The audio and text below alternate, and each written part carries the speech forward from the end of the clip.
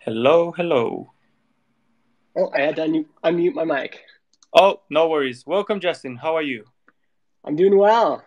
Sorry, I Great. was I quickly made the I quickly made my Reddit post just so it could accumulate some questions while we're Yeah, chatting here.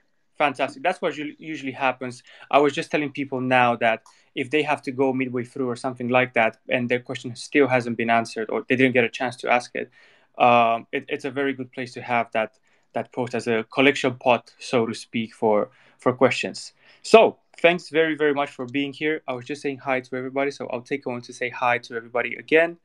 How are you? How is life? I'm doing well. Yeah, I it's been pretty warm here in Vernon, British Columbia, so I've been getting out quite a bit and paddle boarding and things like that. So it feels like when it gets to summer here, John and I start to slow down a bit and try to get outside more. And I've been able to do that more this week. So yeah, it feels good. I've seen that on your story and on the fleets because that's how they call them on Twitter, and it looks amazing. It looks very relaxing, and I get that. Is it in any way inspired by the base camp? We work 32 hours a week sort of thing, or is it just more of a give and take, flexible sort of schedule? Yeah, well, traditionally I have not been very good at taking breaks.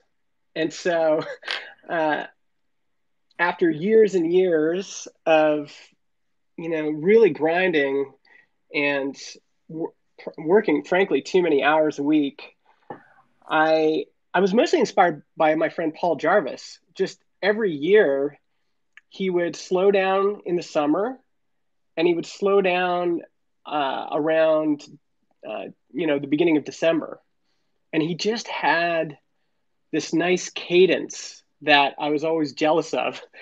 And so when John and I started, I said, let's just implement this in our calendar. So in early December, we have on the calendar it says slow down, and yeah, around June, we have in our calendar slow down, and it reminds both of us to not start any big projects, to take put some things on the calendar, to take some time off. And we're not perfect at it, but we're trying to get better at it. That makes a lot of sense. So let's just start right off the bat. I was just making a post now telling people what I'm going to say right now as well, which is to anybody listening here, thanks first of all for being here. Feel free to request the mic using that button in the lower left corner. I'm just going to start with Justin so we can get the ball rolling with a couple of questions. But then really the floor is to everybody who's joining here. So if you queue, I'm going to add you as speakers. You're going to have a chance to ask Justin. And well, I'm assuming he'll be happy to answer these questions. But coming back to what you were saying, Justin, I'm very curious about that because I think most bootstrappers, especially once their ball starts rolling, get that thing of, you know what, maybe I should slow down. Maybe the job gets better, gets done in a better way if I slow down.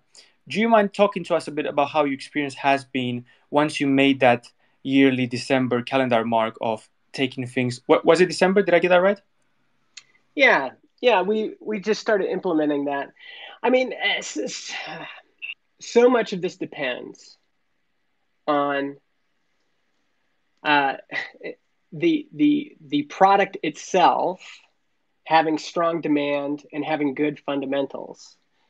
You can't really you can't really do any of these healthy practices if So, for example, before I was just um, hustling on a bunch of different projects and trying to cobble together, I'll get this going over here, and then I'll get this Hmm. going over here, and maybe all of these stacked up together can, you know, equal a full-time income and an independent life. But it wasn't until we built Transistor and there was strong inherent demand for the product. It was like the difference between being on a rushing river and you're just kind of going with the flow and steering your boat as you go, and as opposed to before being on a slow stream and just really paddling hard to go fast. And so having momentum, having a product that had momentum was really helpful and enabled us to, have the freedom and the flexibility and the margin to take more time off and to be able to do it as a very small company. Right now we're 3 full-time people, but up until last month it was just Jon and I. That makes sense. So for those of us on the other side, so to speak, what has been your finding? Is it more of a luxury you can afford because you set up Transistor to be a healthy business? Or so let me phrase this better. Do you do it for yourself personally, or does it also have effects on your professional life in the sense that after this break or after this period of taking it slower, you go harder? Does my question make sense? Yeah. So my current my current theory is that the market you're in determines almost everything. It determines how much growth you're going to experience. It determines the ceiling for your potential. It determines the fundamentals, the economics. And so for example, we know that there are certain jobs that are just difficult. Like if you want to be an actor in Hollywood, there is, so many people vying for those jobs, and it's only the top 0.01% that are able to get there. And it just takes a lot of hours, a lot of hustle to get there. And you might have to invest a decade in trying to make it happen. And there's still no guarantees. I think with business, we can do that same kind of calculus and go after market opportunities that have good fundamentals, strong demand, and match up well with our personal advantages and strengths. And some markets are just better than others. Some markets will give you more margin than others. Mm-hmm. Some markets will support a calm company better than others. And that's the piece I think people are missing. They're hustling so hard to get to to build something independent, carve out a life for themselves, which I totally get and is worthwhile doing.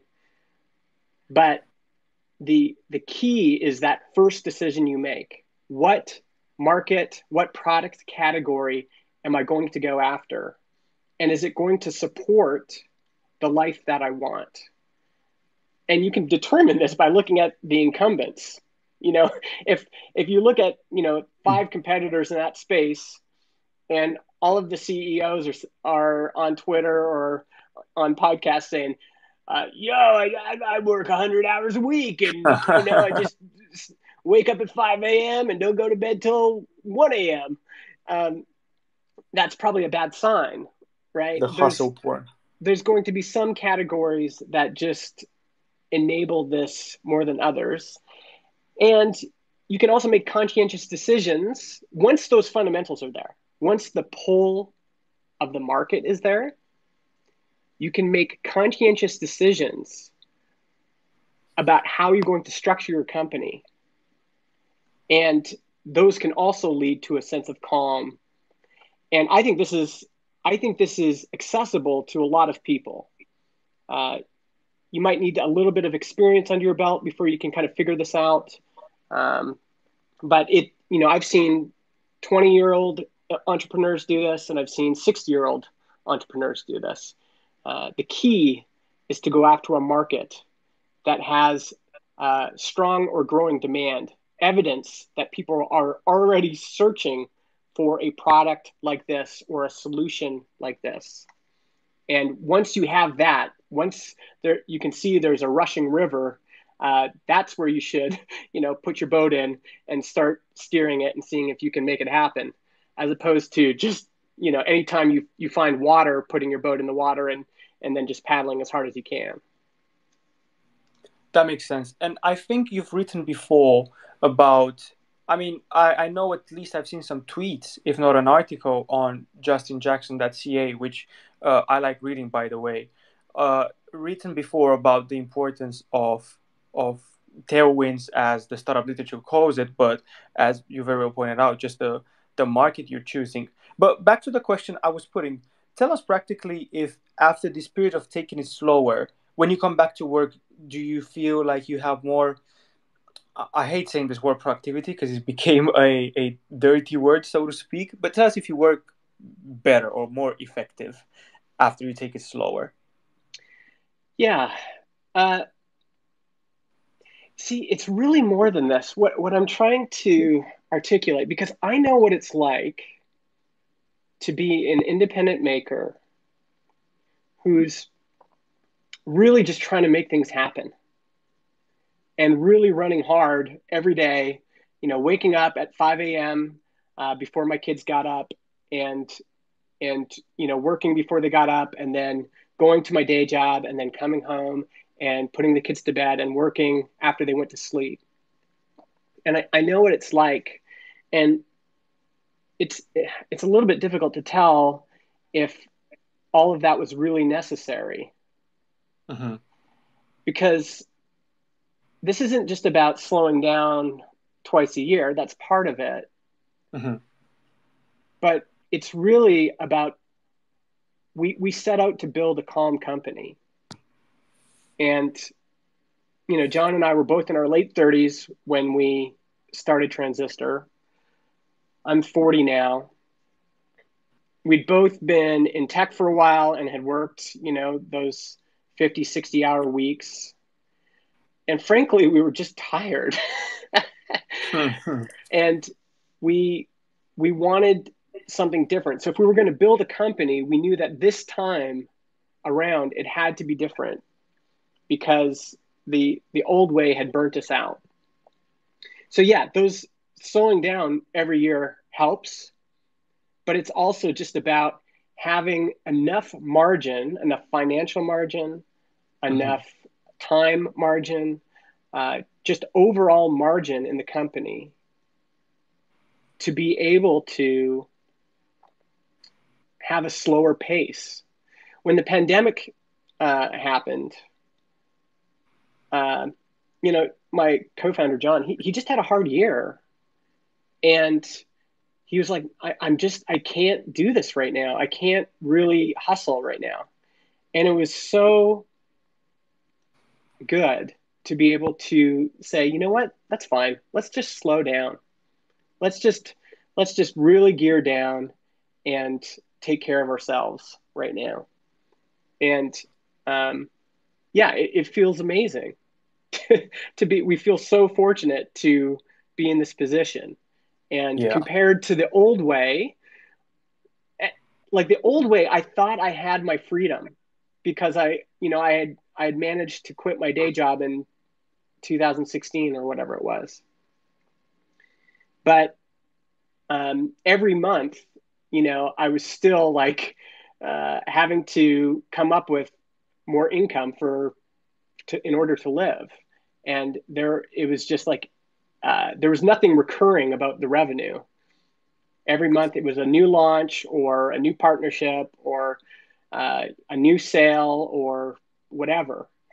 And SaaS for indie makers is nice. Recurring revenue is nice because every month you don't have to recreate all of your revenue. It's still there from the month previous. So I would say this has made an enormous difference in our lives. Now we have this freedom and this flexibility and this calm that we didn't have before. Right. To anybody listening, I can just suggest you guys go and see Justin talking about the story of Transistor and what happened before and what he briefly mentioned, having to write the next book, have this big surge, and then see it, not necessarily flatline, but not stay up to that level. Justin has been speaking about this countless of times, so we won't repeat this over this AMA. And one point I wanted to bring up based on what you just said, Justin, I think it's really down to the dividend you were collecting based on the decision you made a couple of years ago, which was to build a calm company. That's down to what you mentioned, that John's situation over the pandemic uh, forced this. So Mm-hmm. uh, you are fortunate, and I really appreciate you calling out the luck and the fact that bringing out this caveat or this point of bringing this up to people's attention. But I think it's also down to this dividend you were reaping based on your decision, so to speak. Mm-hmm. Yeah. There's so many factors that that Yeah. uh, contribute to a success, but and I think luck is a portion of that. And luck is like this blanket term we used to describe all sorts of Yeah. things. Most of my luck actually had already occurred by the time I was born, right? So I was born in 1980. That Hmm. really contributed a lot to my luck. I was born in Canada. I was born to, the family I was born to. And a lot of who I am and a lot of what got set in motion just by those factors, that's most of the luck. Now, there's certainly been other kind of lucky factors along the way, but those have been more conscious, meaning uh, getting out there and being in motion, you know, contributed a lot to being able to build Transistor. Starting a blog in 2008, starting a podcast in 2012, going to meetups, going to conferences, meeting people, reaching out, trying, just being in motion, doing things, launching little projects, building relationships. I met Jon at a conference in 2014, and uh, we became friends. And then I made an effort to stay in touch with him while in the years between that meeting and us launching Transistor. So there's a lot of factors, and it's kind of like layers in your life that you just keep adding to. And certainly, if all you do is play Xbox, that and that's it, and you never get out of your house, and you never meet people, and you never launch anything, and you never practice skills, you're going to have less of a chance to build something successful. The success is really built on the foundation of luck, but after that, there's a lot of potential for us as individuals to get out and build our own momentum however we can and really practice the right things. I use this metaphor of surfing. If I just go out and try to surf today, I'm probably not going to catch any good waves. But surfing is about being in the water. Surfing is about practicing fundamentals. Surfing is about learning to paddle, learning to recognize the size and shape of good waves, learning to recognize where the good spots are.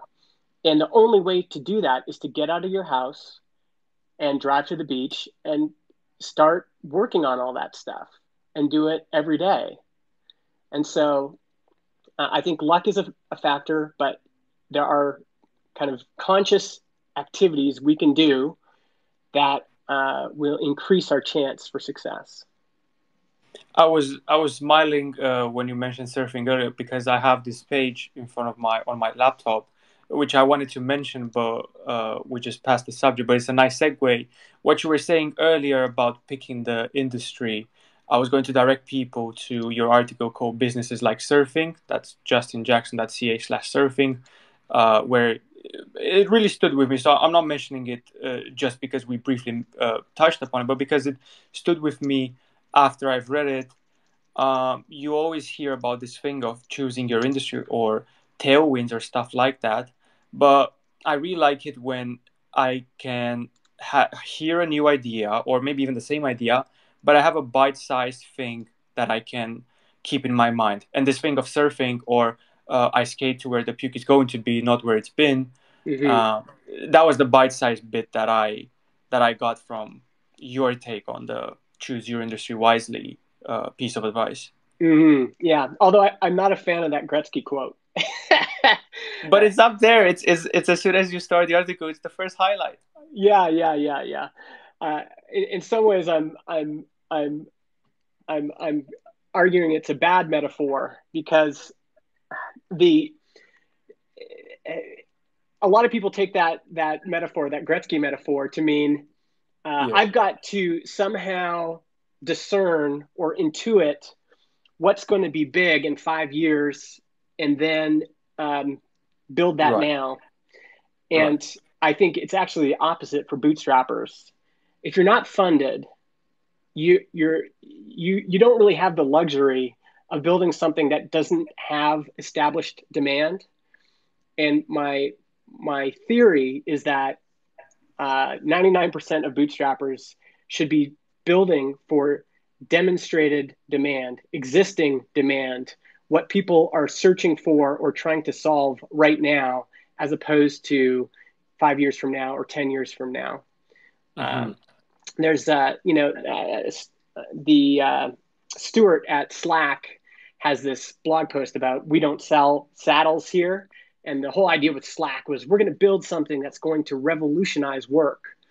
And I wrote a response to it saying bootstrappers do sell saddles. Like Hmm. we, if cowboys want saddles and there's demand for it, that's what we should be selling. We're not trying to create the waves. We're trying to ride them. Ride them. Yeah.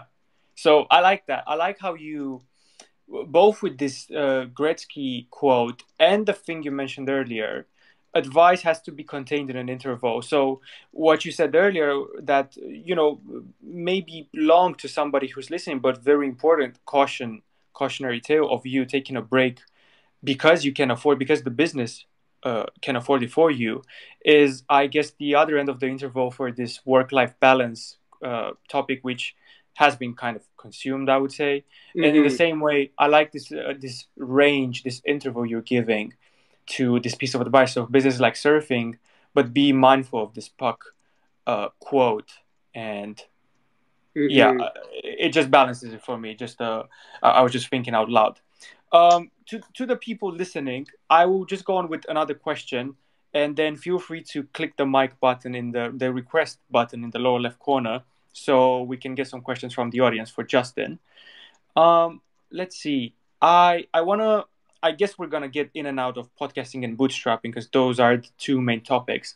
But to make this segue from general life abstract stuff to more practical, talk to us, if you will, Justin, on the simplicity of Transistor.fm. So we know it's a healthy business, and the website is quite simple. It gets the point across. I loved your article, your take on how to start a podcast, and some other guides. Is it simple on purpose, and should we take note of that, or are you due for an update and it would be wrong to take these notes? Yeah, I think for most bootstrappers, again, it depends on what you want. So John and I were older when we started Transistor, late 30s. I'm in my 40s now. I just don't have the energy to do a lot of things. Uh, and we purposefully wanted to keep the company small for right now. So working backwards from that goal, if we're going to keep things small, it means our tech stack has to be simple. It means the product has to be simple. It means that anything we start, we need to consider because we know we're going to need to maintain it. Any feature we add, any complexity we add, it's not just adding that complexity to the app, it's adding that complexity to our lives. And we started this business to serve customers for sure. I think we do an incredible job of serving customers. I think we give some of the best customer support. I think we are truly invested in our customer success. But at the same time, we built this business for us. And we wanted to build a business that would give us a good life. And so simplicity is kind of key to that, to all of that. And in our industry, As an example, there's something called dynamic ad insertion, which allows you to set kind of markers in your audio and then have ads programmatically added to your podcast audio. And if you read any of the industry articles or even pieces in the New York Times, everyone's saying this is the future of podcasting, this is the future of podcast monetization. And you might think, well, this is going to be a necessary thing we need to build. And we considered building it, but then we looked at the cost, and it would just add an incredible amount of complexity to our app. And then we went out and actually looked at podcasters and observed podcasters and asked how many, what percentage of our customers and what percentage of podcasters would truly benefit from this.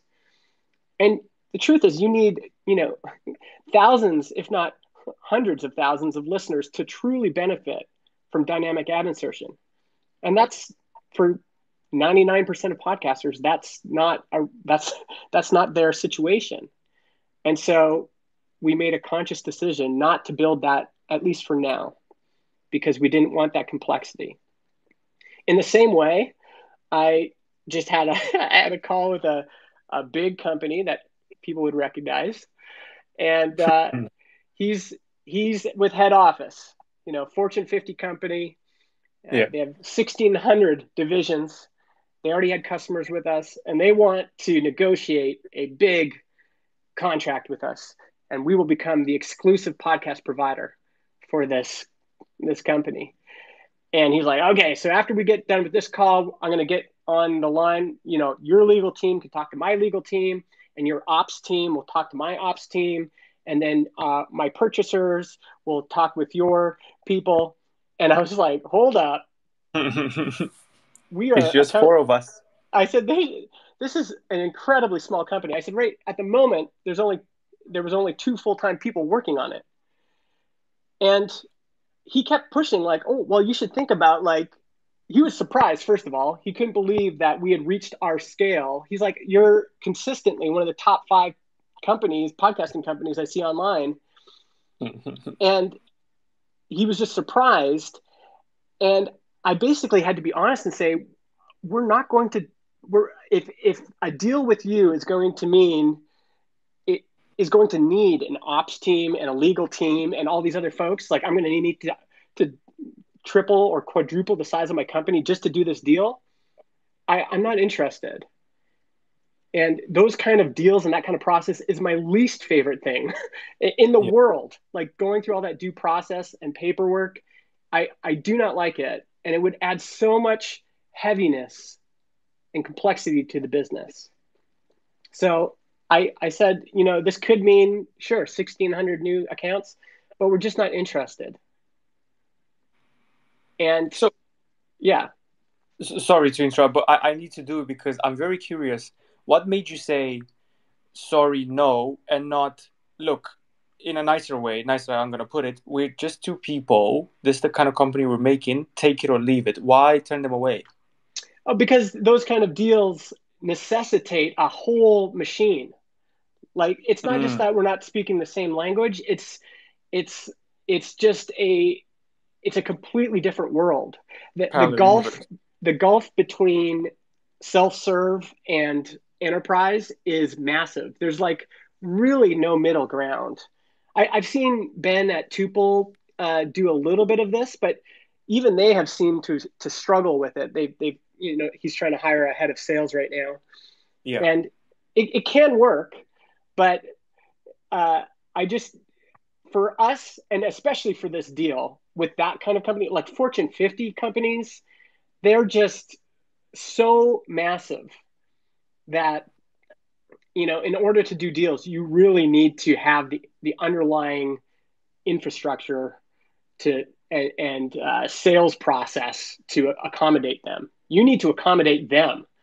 And as an independent SaaS, I have the freedom to say, no, I don't need to accommodate you.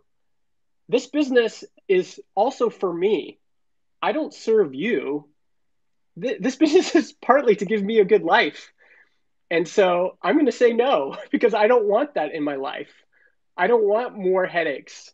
I don't want somebody who's calling the shots over me and forcing me to do things I don't want to do or pressuring me to change my app or whatever it is, right? I don't want 10 meetings with lawyers. I want the life that I want. This is what we're building. He even offered to acquire us on the phone. And I said, like, working for that company uh, would be not a good life, like compared to what we have right now. So it gave us the freedom. This is the whole benefit of starting an Yeah. independent company. Yeah. This is why we do this, so that no one else is calling the shots, so that we have the leverage. This is like the only time in history. This is why I think luck is partly about when you're born. This is the only time in history where, you know, a Canadian and a guy in Chicago could start a company and have this much leverage to say no to a big company like that.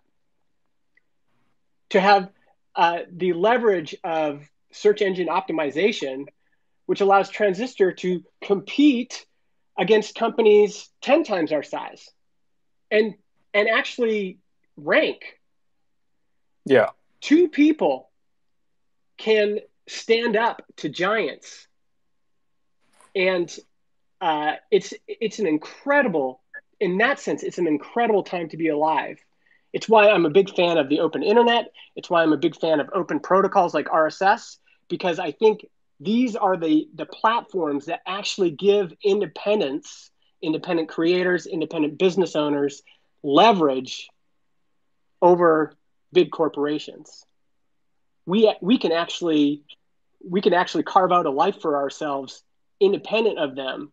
They don't call the shots. And so that's kind of what fires me up, you know? And so, yeah, it's easy to say no to those people, as That makes opposed sense. to the old days. You know, I've done freelancing and consulting and everything, and you're just always kind of uh, pushing yourself to do things you don't really want to do because you need that client or you need that sale. The beauty of the creator economy is you can gain so much leverage as an independent or a small company that you can actually say no to those bad jobs. That makes a ton of sense. Just a quick comment, and then we're gonna get Noah because he's been waiting a bit for his question. It makes me think of what the Basecamp guys. Second time I'm mentioning them, because I know you know at least Jason, or I don't know if David as well. I know Mm-hmm. you had some episodes.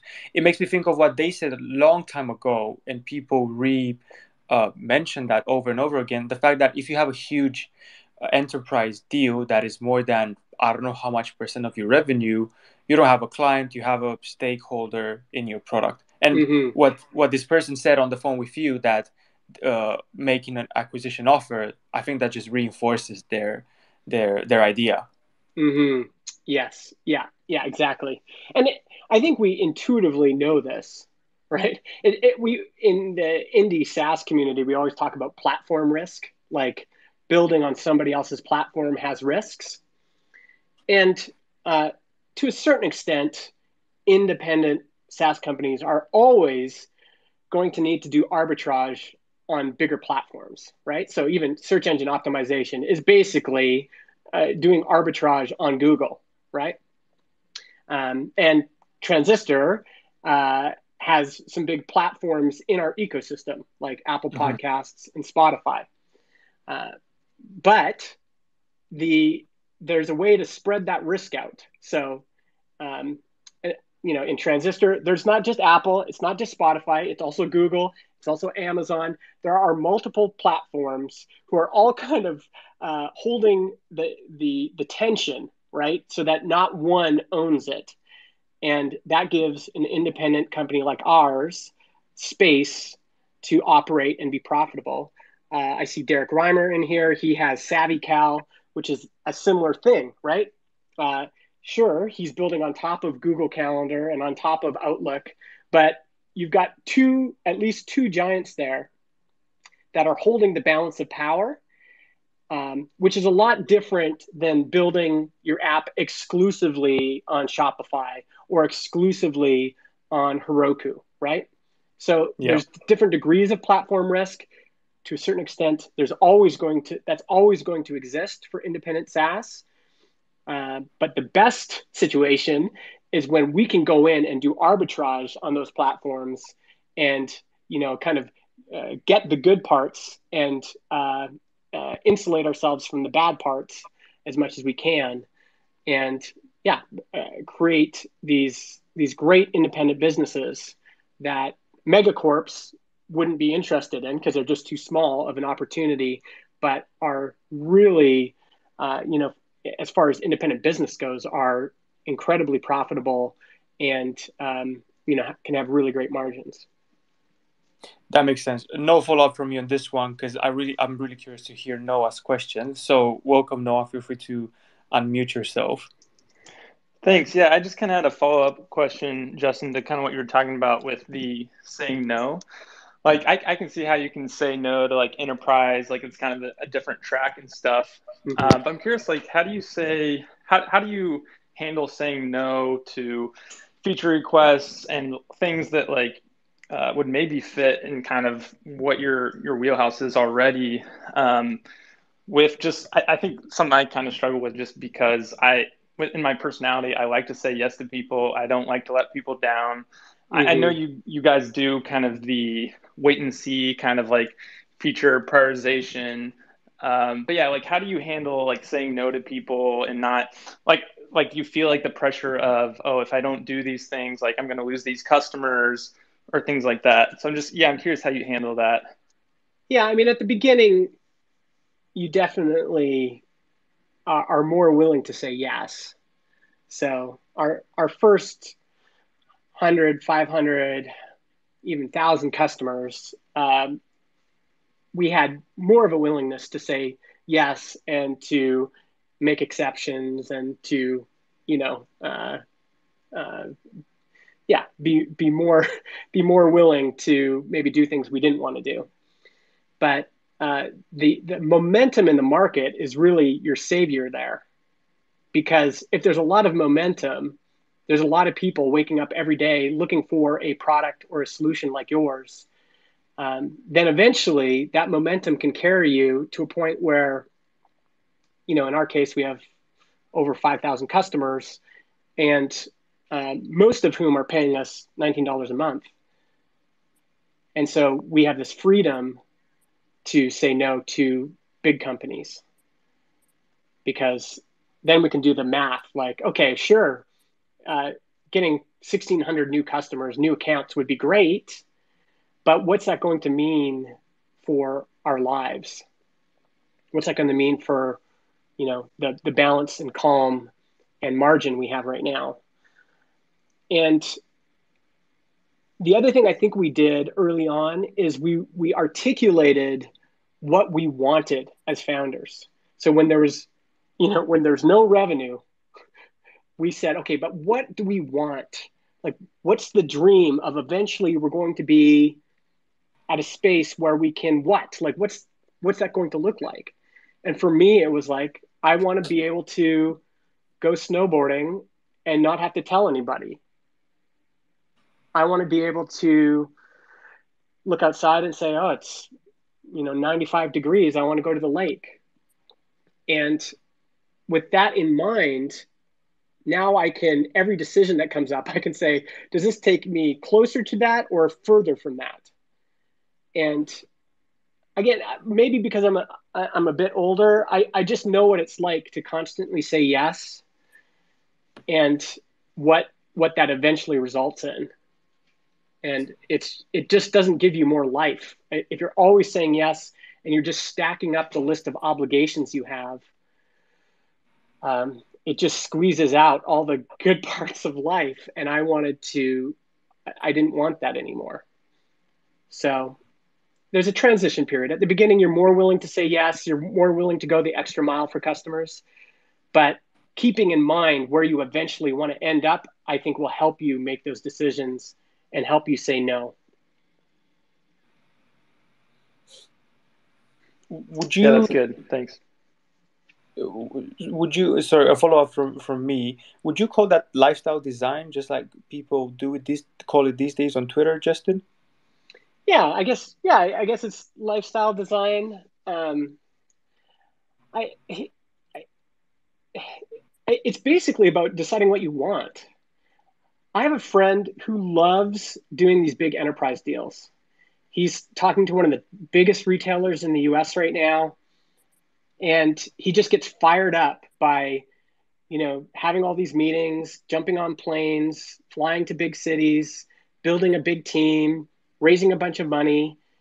And he's about the same age as me, and he just is fired up about it. He wants to move to a big city and, do all that stuff. And so for him, that's the ideal.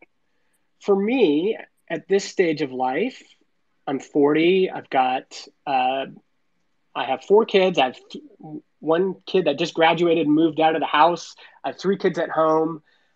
I just want to enjoy, these years I have while my kids are still home. And that means not adding too much more to my plate. And so, uh, and that was the dream from, when I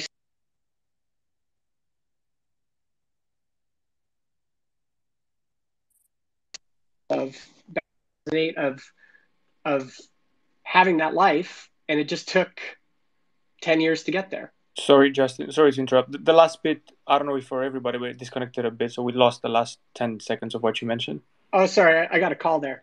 Yeah, Oh, no worries. I'm just saying, uh, for me, it I've had this dream since 2008, and I've just been kind of steadily working towards it. And so it took 10 years. It took 10 years between 2008, when I joined the tech industry and read Getting Real by 37 Signals, and kind of catching this vision. It took 10 years of blogging, podcasting, building projects, making connections, releasing little products, and then finally I was able to get here.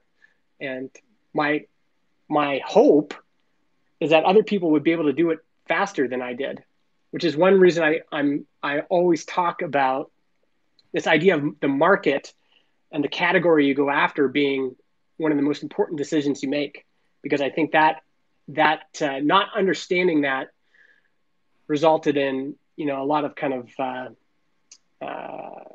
half starts for me. That makes sense. Thanks very much for the question, Noah. Unless you have a follow-up, feel free to interrupt me.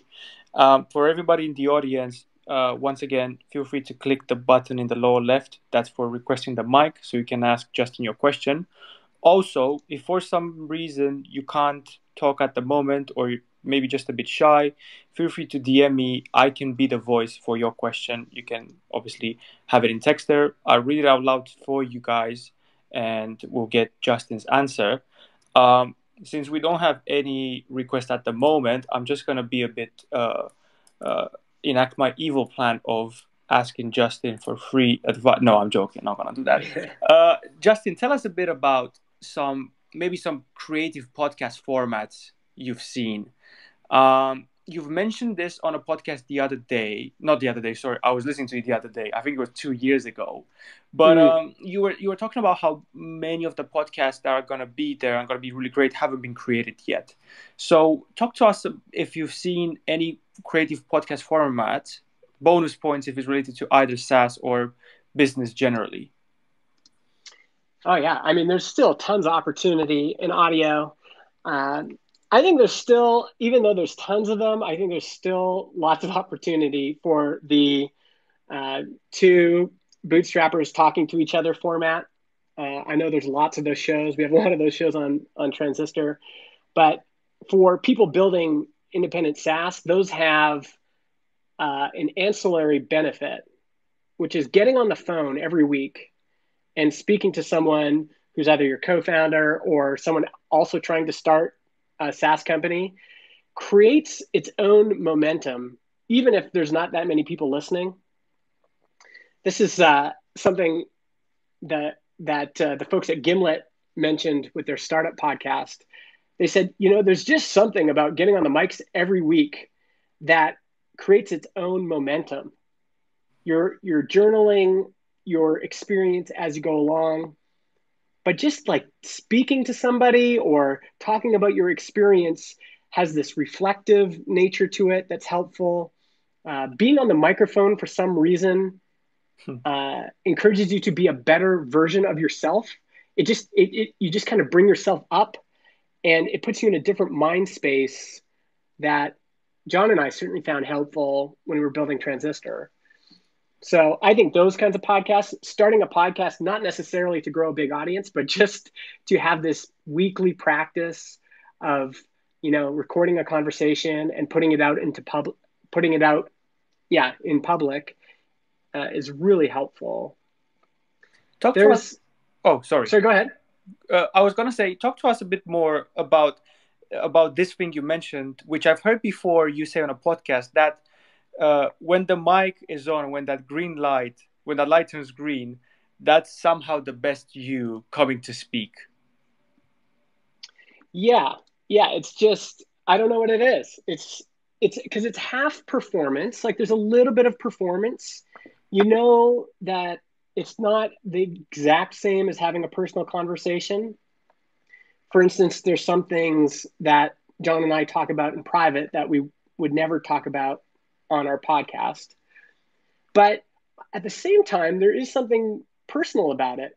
And sometimes, for example, it allowed me to confront issues that maybe I would have been a bit shy to confront in private, but you just kind of, when you're on the microphone, you feel this freedom to bring it up because it might make good radio.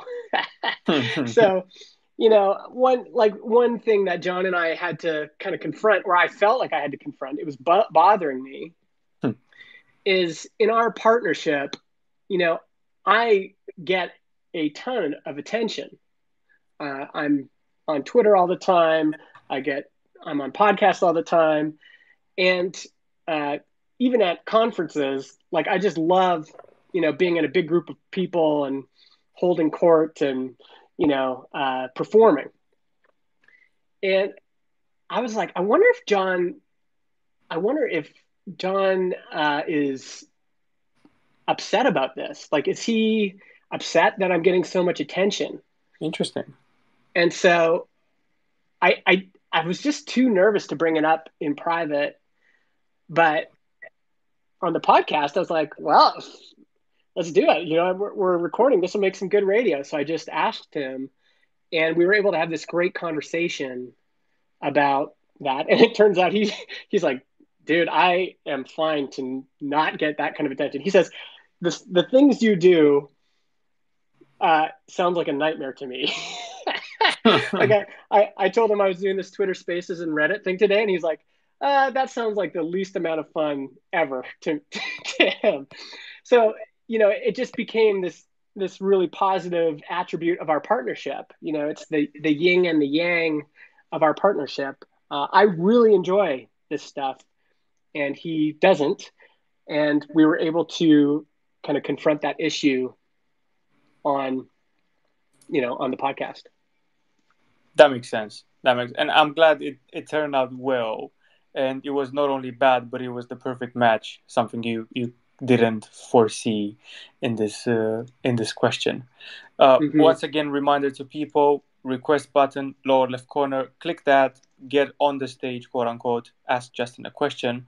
I'm just gonna carry on with something else. So as part of the research I was trying to do for this, oh, there we go. We have somebody who wants to ask a question. I'll keep mine for later if we have time. And Justin, just a quick one. We're almost 1 hour into this. Do you have to go, or can we go beyond 1 hour? Oh yeah. Let's keep going. The one secret to any live stream, Twitter Spaces, whatever, is the longer you do it, the better they go. We're going Joe Rogan in here then. We're going 3 hours at least. Yeah, I'm fine to keep going. All right, there we go. We got Darko, bracket 02 users. Feel free to unmute yourself. Hey guys, can you hear Hello. me? Yes, we can. Oh, great. So, Justin, I know that SaaS is your area of expertise, but I wanted to ask something related to marketplaces, if that's okay. Yeah.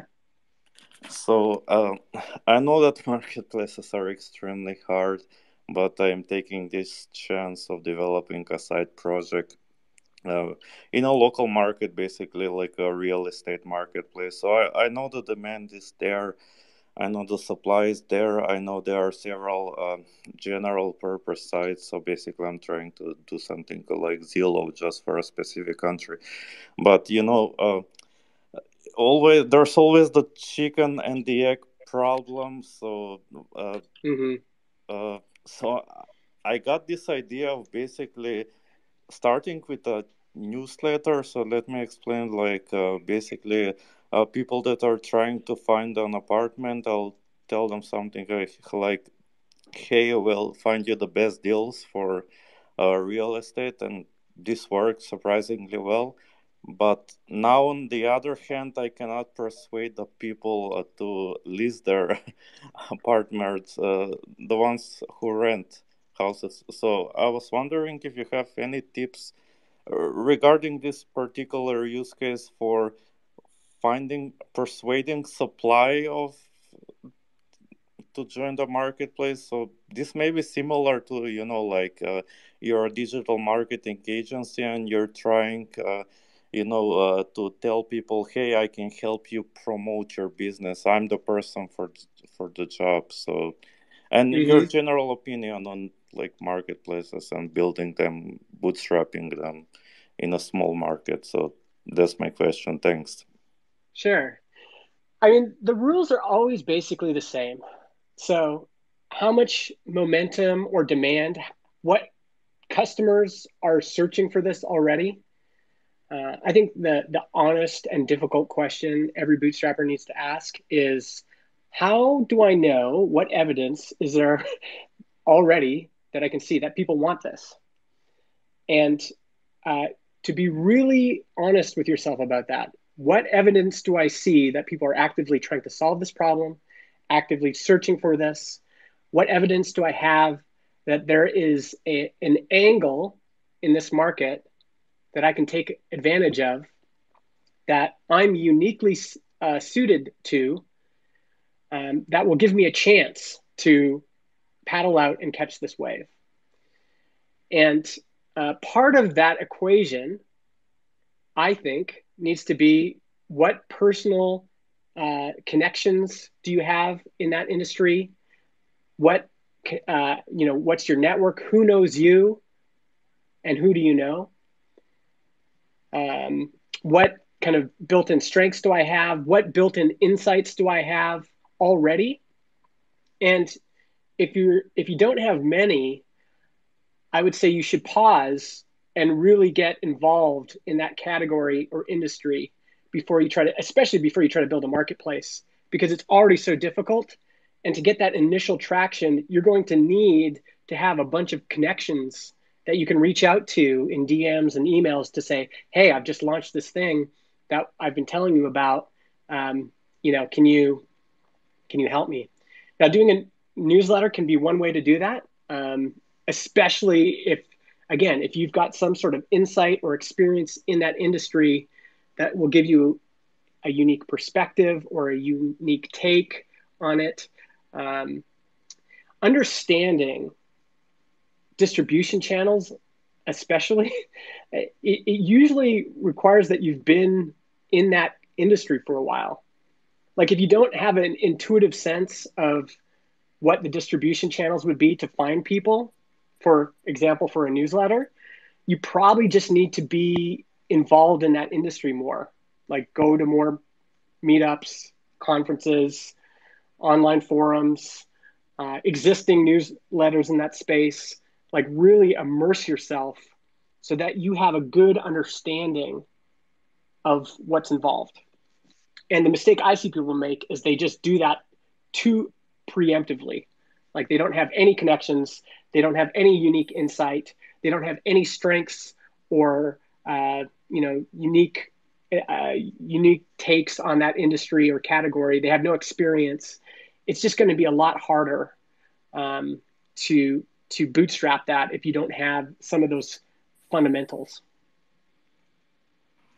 Thanks very much, Darko, for your question. One quick note we got Amardeep up next, so feel free to unmute yourself. Then we got Muhammad, then Paolo, and Robert has just requested. I'm going to accept him now. Just one quick mention for the people asking questions. We just need to keep it 30 seconds or less, something around that time frame, so we can have time for everybody. Hello, Amardeep. Can you hear us? Yeah, I can hear you. Can you hear Welcome. me? Yeah. Hi, Justin. So Hey. I had a question, like, I think it was kind of touched upon about, let's say, an acquisition thing. So, like, how do you handle an offer of an acquisition?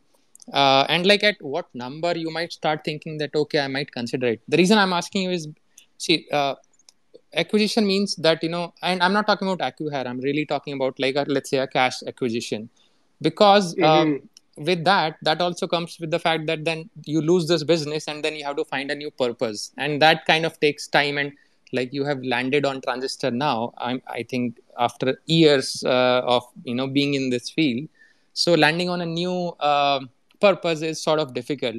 So, like, does it occur to you that, okay, at this, or let's say 10x or 20x of my revenue is the number that I might actually think of considering the acquisition offers? Yeah. So in our case, I have to also negotiate all this with my co-founder. So that's part of it. For us now, because Transistor, it took, again, for me, I've been trying to do this since 2008. And there was also, in 2016, I quit my job.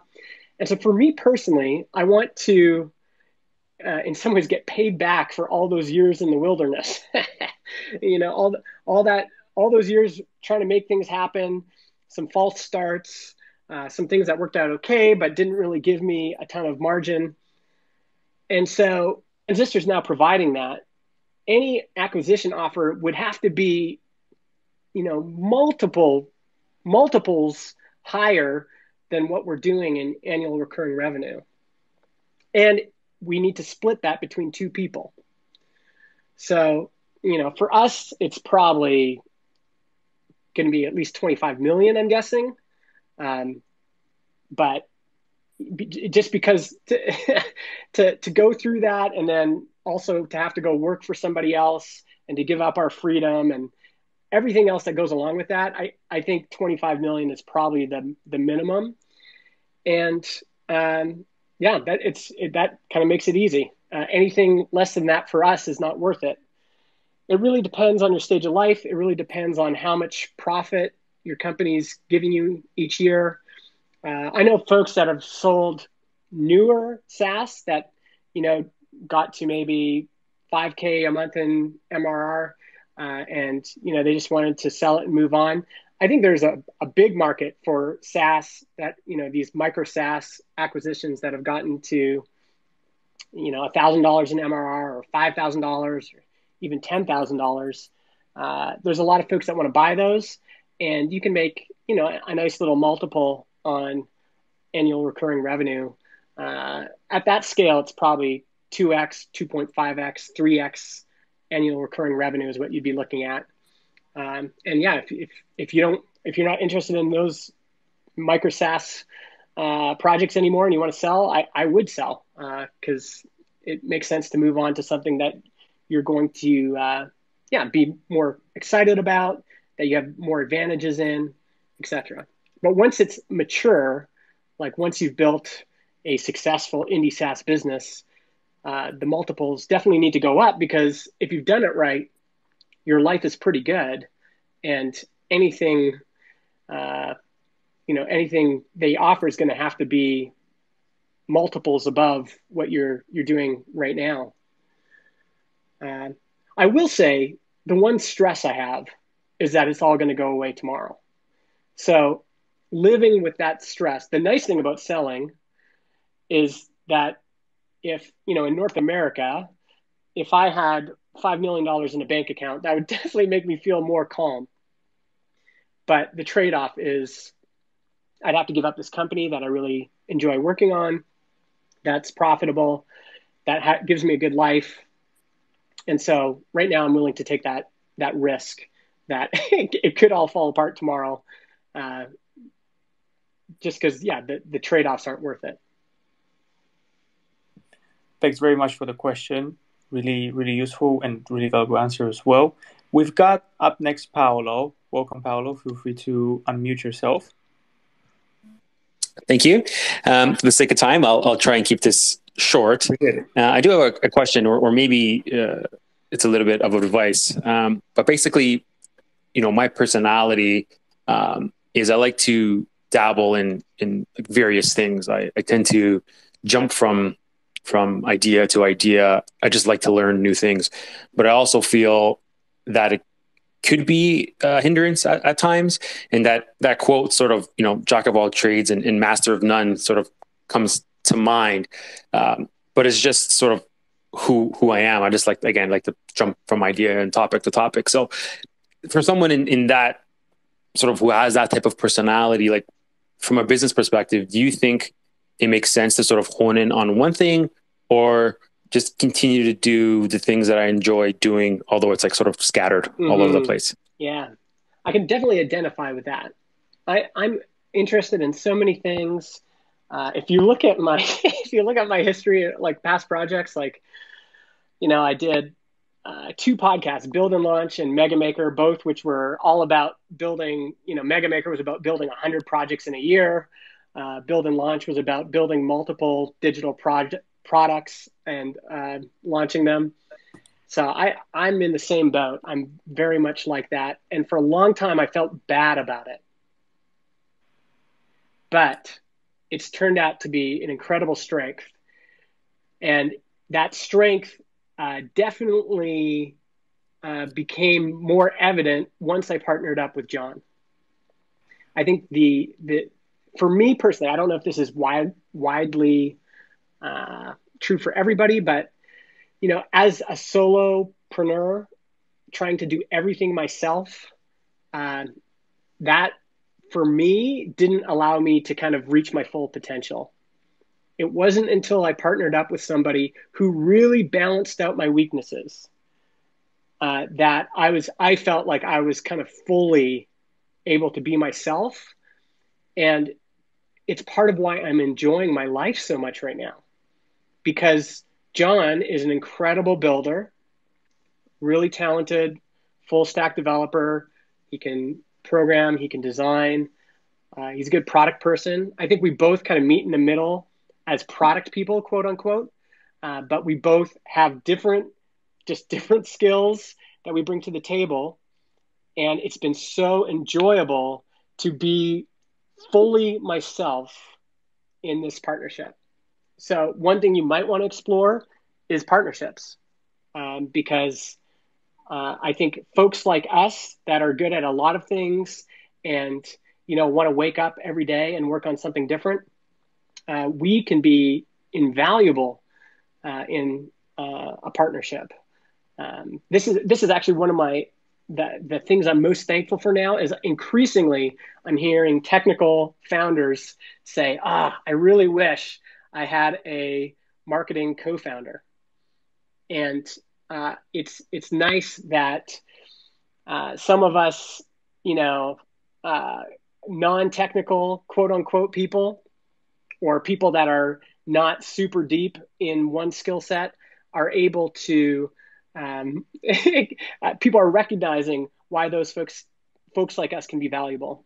And I felt bad about it for a while. And then once I partnered up with Jon and I just saw how well it was working and how well it made both of us feel, now I'm just really appreciative of me being that way. The danger for people who start a lot of projects is you can get too committed to multiple projects at once and too committed to not abandoning projects when they need to be let go. And I think I have a blog post on this. If you search justinjackson.ca, it's like how to know when to quit. I think that's a crucial skill for people who like to start a lot of projects. And I think in retrospect, if you're really trying to build a SaaS, the key is to really explore opportunities that have demonstrated demand where you have some sort of advantage personally. And I would invest time in discovering what those are, doing micro experiments to see where you get traction, and then, exploring this idea of finding a co-founder that can really complete you. Justin, the article you mentioned earlier, is it this one, the Freedom Ladder, or am I just looking at the wrong thing? No, it's okay. I think it's okay to move on is one. Oh, okay. Because I was trying to find it real quick so I can share it in the pinned thread. So I'll do my best after this thing. We're gonna have Robert, but a quick reminder to everybody: if you guys can't speak at the moment, feel free to DM me your question. I can be the voice for it. I've said this before, but just in case the new people who came into the room didn't hear it, I can pretty much be the voice for the question for any reason. Robert, let's have your question. Feel free to unmute yourself. Welcome. Hey, cool. Thank you for doing this.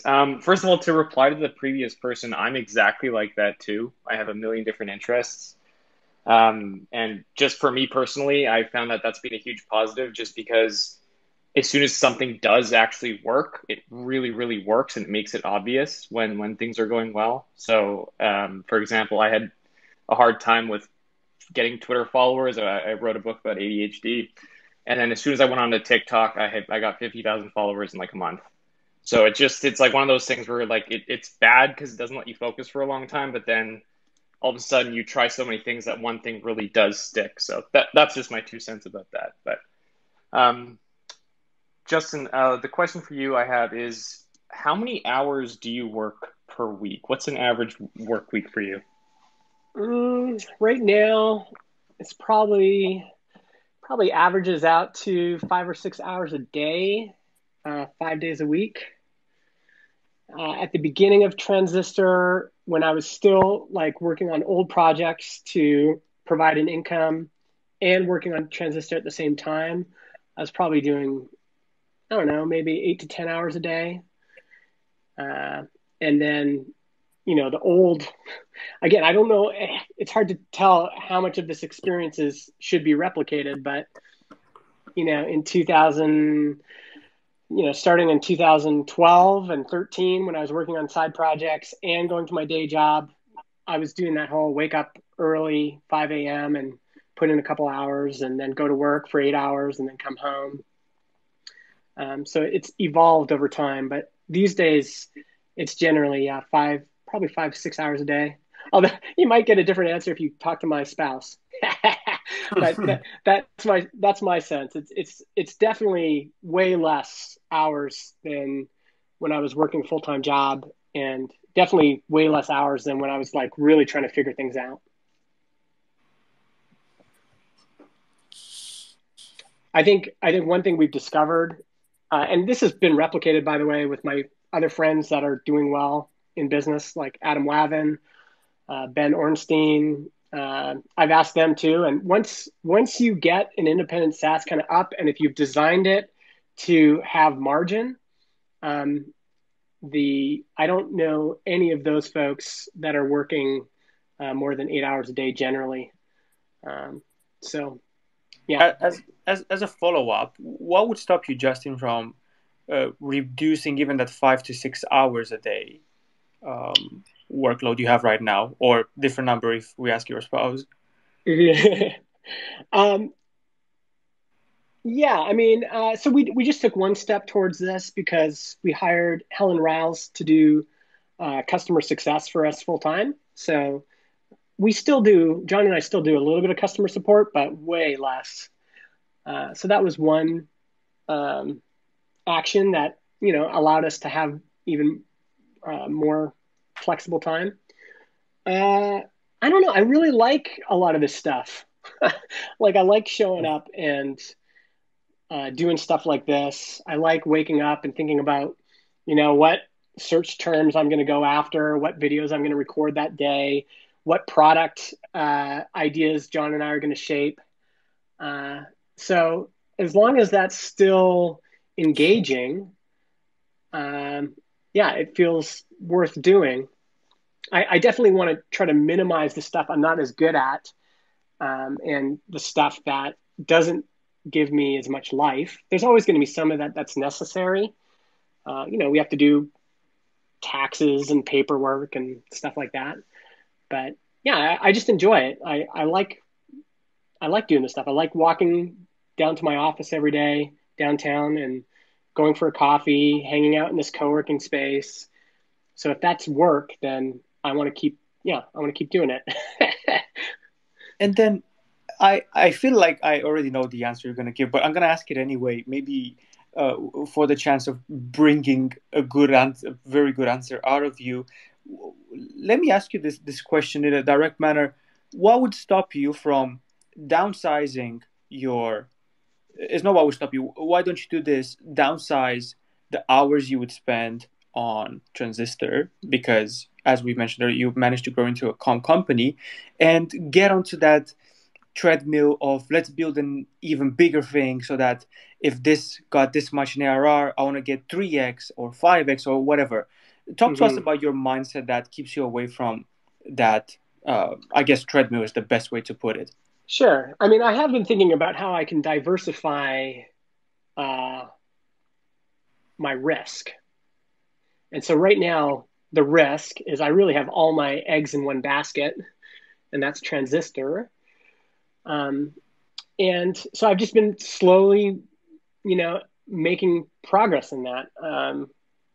So I've been pretty open about this.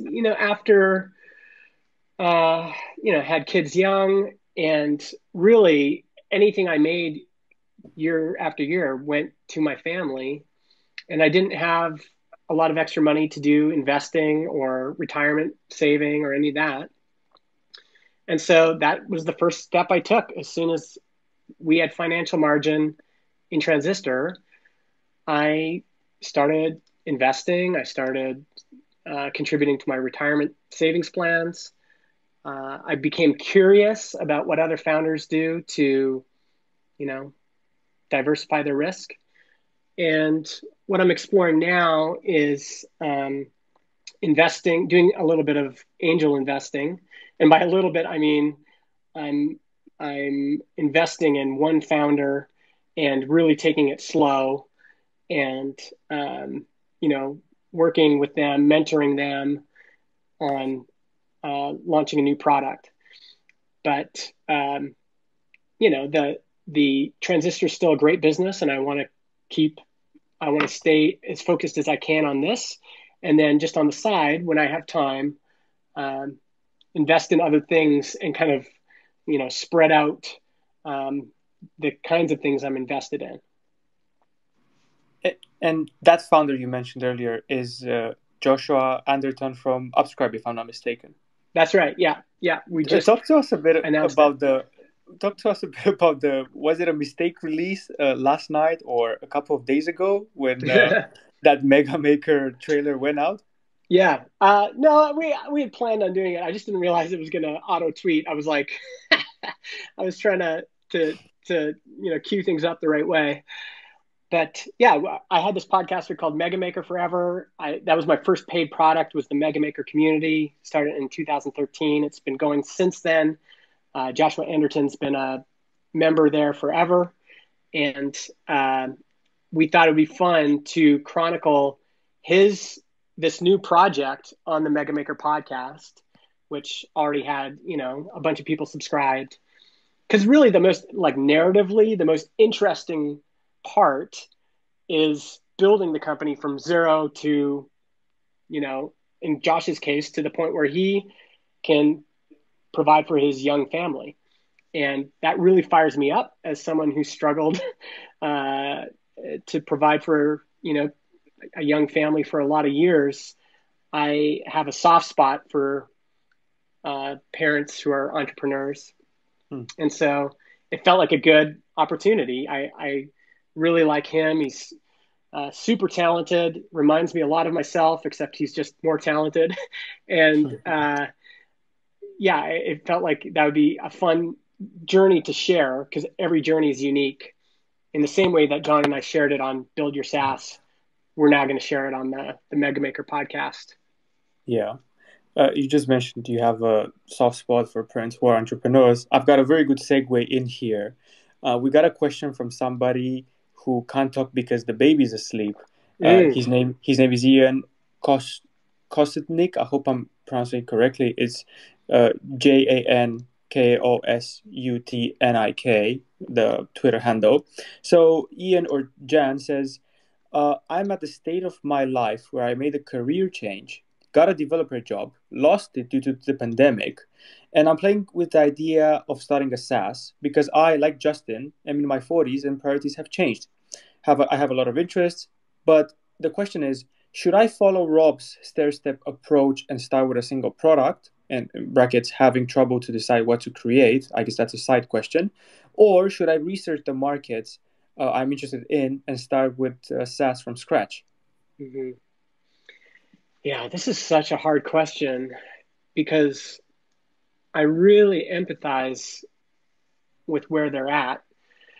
There's one thing that doesn't get talked about very much in, indie creators or bootstrapping or whatever, is that when we talk about self-funding a company, having a bunch of money in the bank really helps.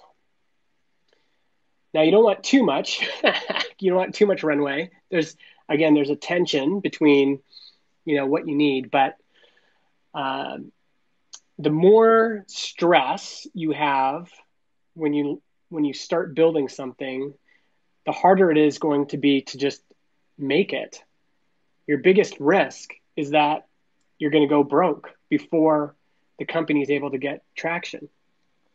And if you listen to early episodes of Build Your SaaS, you can hear this tension with me because John's working a full-time job and his stress was time. He'd work a full-time job and then come home and work on Transistor. I had already quit my job in 2016, but I was investing so much time in Transistor and very little on my old business. And financially, it was a stress. And I didn't have even 6 months, runway in my bank account. If I could have, the best I think would have been to have 1 to 2 years of runway, just because you can really hear me thrashing in some of those early episodes because it's just nothing is happening fast enough. Even though in retrospect, we launched officially August 1st, 2018, and by the following year, August 1st, 2019, we were both earning a full-time income from Transistor. But when you come home every day and you see your bills and you've got mortgage and you've got kids to feed, it's just stressful. And so it's a hard question to answer because there's no easy way to, like your individual situation, I don't know what it is. And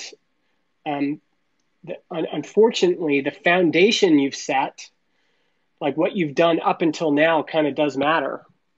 How much money you have saved up, how many connections you've made, how many, what momentum you already have in a given market, what advantages you've built up in a market. And so it's difficult. In the same way that, as a 40-year-old man, it'd be hard for me to show up at the beach and start surfing competitively because I'm going to be competing with these young 20-somethings that have been doing it since they were 13. That doesn't mean that folks in our 40s, like we are, shouldn't try to do that. It just means we have to be aware that and careful. And it's probably going to mean you're not going to have as much resources to do exploration. And honestly, like if there's a certain industry that really interests you and you don't have a built-up advantage in that industry, you don't have some connections, you don't have a unique perspective or a unique take on that category, I would try to get a job in that category first to give yourself some baseline income so you're not stressed out. You can gain a bunch of experience, you can make those connections, and then you can go out and build your own thing. Okay, this is Mohammed here. Can I ask? Yeah. Okay. Okay. One question I wanted to check with you about was your process of finding the co-founder. You said Mm-hmm. you had a period in which you were a solopreneur, and then you actively sought a partner. What was Mm-hmm. that thing that was pushing you to find that partner, and how long did it take for you to realize that? Yeah. So again, this is probably more of a personal answer. I don't know if there's like a kind of rote answer. I've been pretty public about this too. I was really depressed and burnt out 2016, 2017. Didn't actually have much to do with business. It was personal issues, but I hit rock bottom 2016, 2017. Like I was just as low as I've ever been. And um, it opened me up to this idea of like, I was only able to go into my office like 1 hour a day if I was lucky. And I just saw all of my savings dry up. Um, and I realized like there's this whole business I built was completely dependent on me and completely dependent on me showing up every day with a lot of energy and a lot of presence. And, um, you know, I had to kind of show up at 110% every day to make it work. And so that's the point where I was personally open to finding a partner. My ego had to be taken down a bunch of notches. In terms of finding Jon, we've been friends since 2014. We would meet up in Portland every year for this festival called XOXO. And we had shared some really personal stuff with each other. We had been vulnerable with each other and had built up trust. And Jon came to me saying that he was thinking about building a podcast hosting platform. And I just recognized that that was an opportunity that I felt the timing was right. I felt like I could bring a lot to the table. And I felt like Jon and I would be good partners. And so the culmination of all those events happening is what led to our partnership. We have a podcast episode about this on Build Your SaaS called How to Find a Co-Founder, Our Story. And we recommend things like, you just got to, it's like you got to be in the water. You got to be paddling. You got to be going to events, building your own projects, making stuff and telling people, building long-term relationships. And not with the expectation that like I'm going out to look for a co-founder, but building enough connections that eventually a co-founder relationship could sprout and flower and at the right time. And so it's difficult kind of to plan for things like that, but you can have a practice of building relationships that can eventually lead to those kinds of partnerships. Okay. As a follow-up question, like in hindsight, would you ever build a co-founder relationship with a stranger? No, I would never build a co-founder relationship with a stranger. I don't even like to hire strangers. This is one reason we want to keep our team small. Is I've spent a lifetime cultivating relationships, and I want to. That's kind of the and a diverse set of relationships. People all over the world, people all different ages, people all different skill sets, all different walks of life. That's one thing I think I've done well, is just continually cultivating relationships. And for me personally, I would not co-found a business with a stranger. It's just too risky. So I mean, I think you can, that the dating period, quote unquote, can happen quicker. Maybe, maybe you can meet somebody and a year later feel like they're a good fit. But it's very much like a marriage, not in all respects, but the commitment level is pretty, like Jon owns 50% and I own 50%. And we're tied to each other now. So Mm-hmm. it's, and there's some days I'm grumpy and I'm an asshole to him, and he has to tell me to quit being an asshole. And you just need this foundation to build that properly, I think. One really good podcast on this is Talk Therapy with Nathan Bashez and Dan Shipper. If you're interested in co-founder relationships, listen to that. Talk Therapy. It's really good. Thanks, Justin. Thanks for your time. Appreciate it. Yeah, Thank you, Muhammad, as well. Thank you, Muhammad, as well, for your question. Justin, I just had a follow-up on, not this question, the previous one, but I wanted to let Muhammad have his faster than mine. You were talking about Transistor and the answer to the parenting bit and all that. In this history of Transistor, it looked like it didn't work, or it worked slowly for about 7-8 months. I've listened to these podcasts with you where you were talking about this problem of the metrics look good, and to everybody you were talking with, Jason Cohen, Nathan Barry, or whoever, they were saying, look, I can't promise, but it looks like something good, but you just wanted it faster.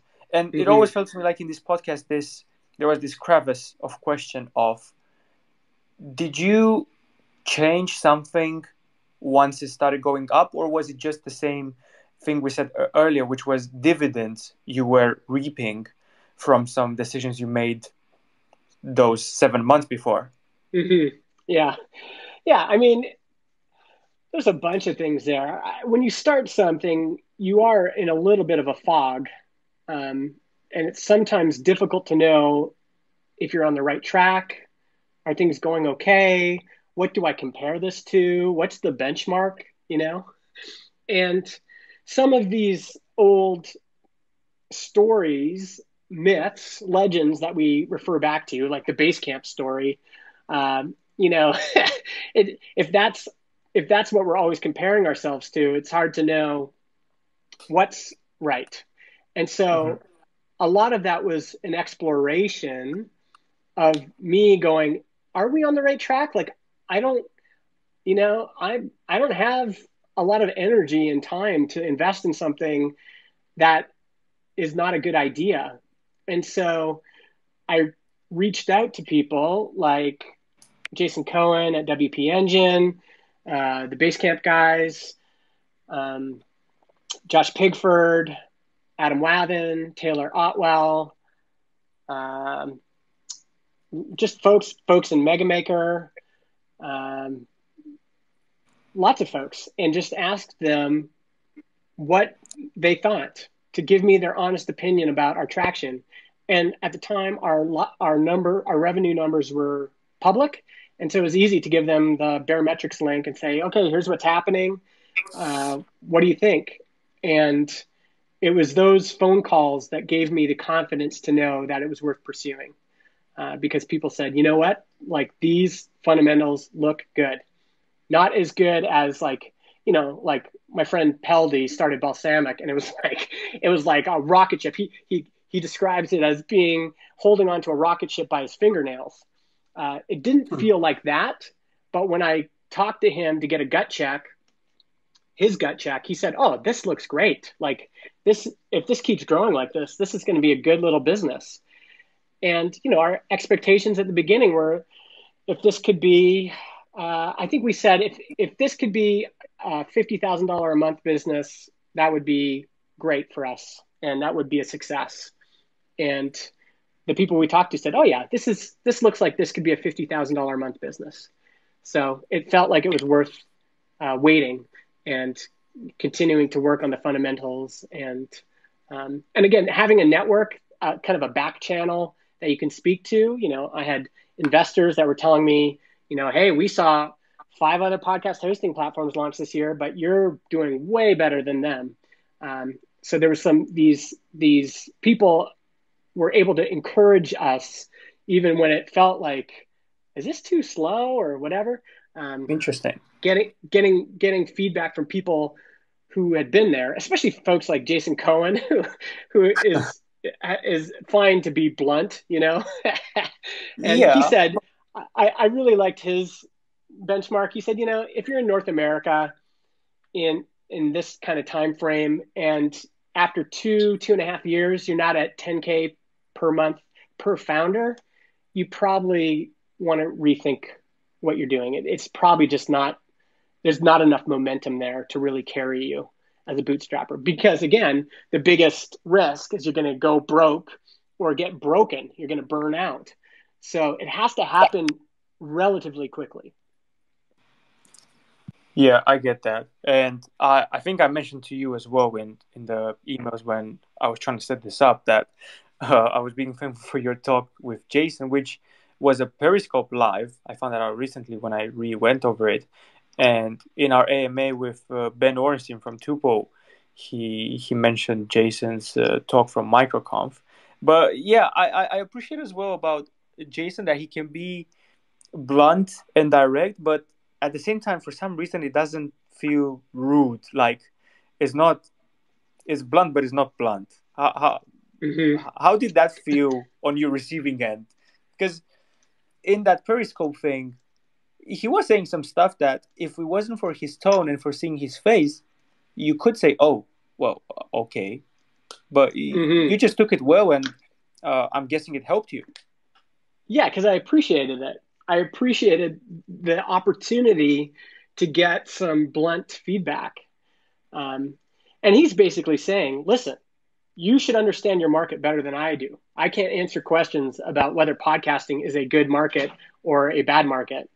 You have to bring that expertise. You should be the expert on your category. But I can look at your numbers and tell you, give you a sense of your momentum and how it looks, and if there's anything to be concerned about here. And Josh Pigford did the same thing. He said, listen, I know a lot of other people's metrics, and I can look at your churn numbers, I can look at your growth numbers, and things are looking really healthy. If you just keep doing what you're doing, this will be a healthy business. And so, yeah, and maybe it was my age. I just didn't want to mess around anymore. I wanted the cold, hard truth. And folks who are experienced should generally will say, we can't tell you whether this is a good opportunity or not, because you have to be the expert on that. You have to be the expert on whether or not this is a good opportunity, because that's what an entrepreneur is. They are bringing some sort of insight, strength, advantage to bear in that category or that market. So that's up to you. Yeah. But what we can do is review your numbers and let you know, if you're on the right track. Yeah, because like if it's not you, who is it gonna be? Like you can't be 100% sure, but it's your job, really. Yeah, exactly. I see.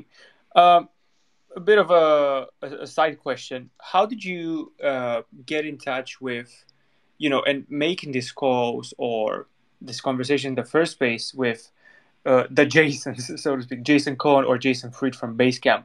Was it what you said earlier about making use of the, I'll just summarize by saying leverage, making use of the leverage you've had with your past creations? Was it they just saw you were hungry and, a guy who really has his stuff together? What would you say was it? Yeah, in my case, it's about being in the water for a long time, and doing things. So this is why it's difficult to sometimes give rote advice like, well, you should just do this, because there's layers and layers of experience that brought me to that place. So I applied for a job at 37 Signals back in 2010. Oh, wow. And they flew me to Chicago, and I met with Jason and David, and that's how that relationship started. I ended up not taking the job, but we stayed in touch. And then I started a podcast in 2012. And because I had a relationship with them, they were some of the first people Kyle Fox and I interviewed for Product People, our interview podcast. Product People was a big step, just doing stuff, being in the water, trying to ride some little waves, making connections. It was just years and years of that. And once I had a connection with people, I just stayed in touch. I would and that led to other opportunities. I got invited to speak at MicroConf. Rob Yeah. Walling asked me to speak at MicroConf in Europe, and that's where I met Peldy. And Peldy had been reading my blog, so there was like something established there. So yeah, I actually don't know any independent SaaS people who hadn't already built momentum. Like Adam Wathan's in here in the room now. Like if you go back through his history, his stack, he just did lots of other things before Tailwind, and that kind of led to the connections. Adam actually had a huge impact on me because I was able to watch him launch his products, and he kind of opened up his books to me and showed me what he was doing and the traction he had. That was like the key to my insight that the market actually drives most of your growth. Even though I think, maybe on paper, I'm a better marketer than Adam. That's probably debatable, but the market like he was in just drove so much of his growth.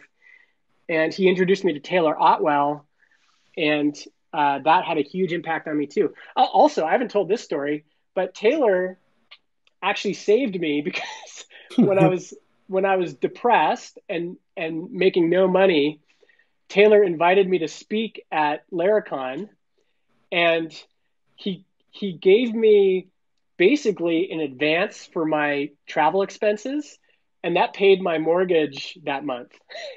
Wow. So I like used that money to pay my mortgage, and then I knew I had some client money coming in the next month, but he gave me some cash flow to kind of survive. So yeah, all of those connections, the people and the folks who know you can have a huge impact. Interesting. And you can't cultivate those relationships. You can't cultivate those relationships overnight. You're not going to cultivate that relationship by DMing somebody out of the blue and saying you should be friends. It's just going to take time. You've got to be in the mix, doing things, releasing projects, creating kind of these organic connections. Very interesting, and very glad to have that exclusive quote-unquote story, to use a tabloid newspaper wording, in here. Find it out right here with Justin Jackson. Glad to know Adam is in the room as well. Adam, feel free to join the stage if you have something to add. I'm curious now if Tailwind was named like that. I suppose not, but I was just thinking this, so I need to put it out now because it was Tailwind. Definitely had some strong market tailwinds. Yes. Yeah, there we go. We've got the perfect copywriting down.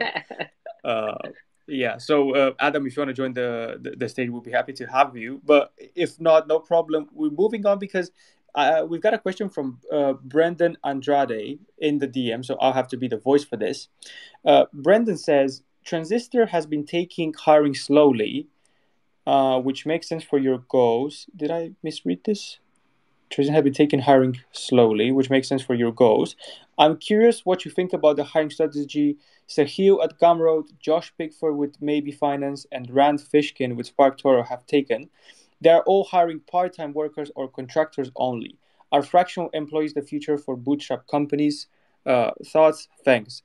And as just an add-on from myself, I know, Justin, you were on this podcast with, I don't remember the name of the podcast, unfortunately, but you were asking this gentleman whether adding customer support people is starting on contracting and whatnot. Yeah. Okay. Well, this is a good question. And I think I've got a bit of a controversial take on this. So let me see if I can articulate this okay. So, yes, hiring contractors can be a good strategy, especially, at the beginning, Transistor had no money. And so we had enough money to hire some part-time contractors to help us with support. And that was a good strategy for us because it allowed us to, these folks were happy to have a couple hours a day of part-time work, and it gave us a lot of flexibility as a company. We've also hired, some people that we would never be able to hire normally because it'd be too expensive. So one of Jon's friends got laid off at the beginning of the pandemic, and we were able to hire him to do some development work for us. As you know, he built our API, and then he got hired. He got hired by a FANG company like after the project for like way more than we would have ever been able to pay. So I think hiring contractors is one approach, and it's a good approach. The thing we need to be careful about is it's easy. It could be easy. There's a danger to taking advantage of contractors. And this is one of my concerns about this becoming kind of a new best practice is I don't know how, Sahil does his hiring and how he takes care of those people. I don't know how Josh does it.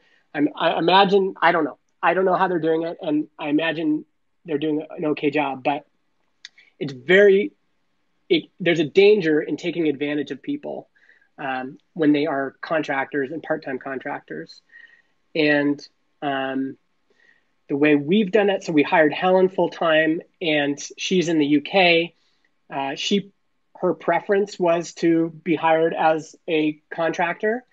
And we just said, let's take what we would normally pay you as a salary, but then add 30%, I think is what we said, for all the kind of employment related things. Like if we were in the UK and we had to hire her, how much would it cost as an employer? Because she's taking on all of those costs personally. Mm-hmm.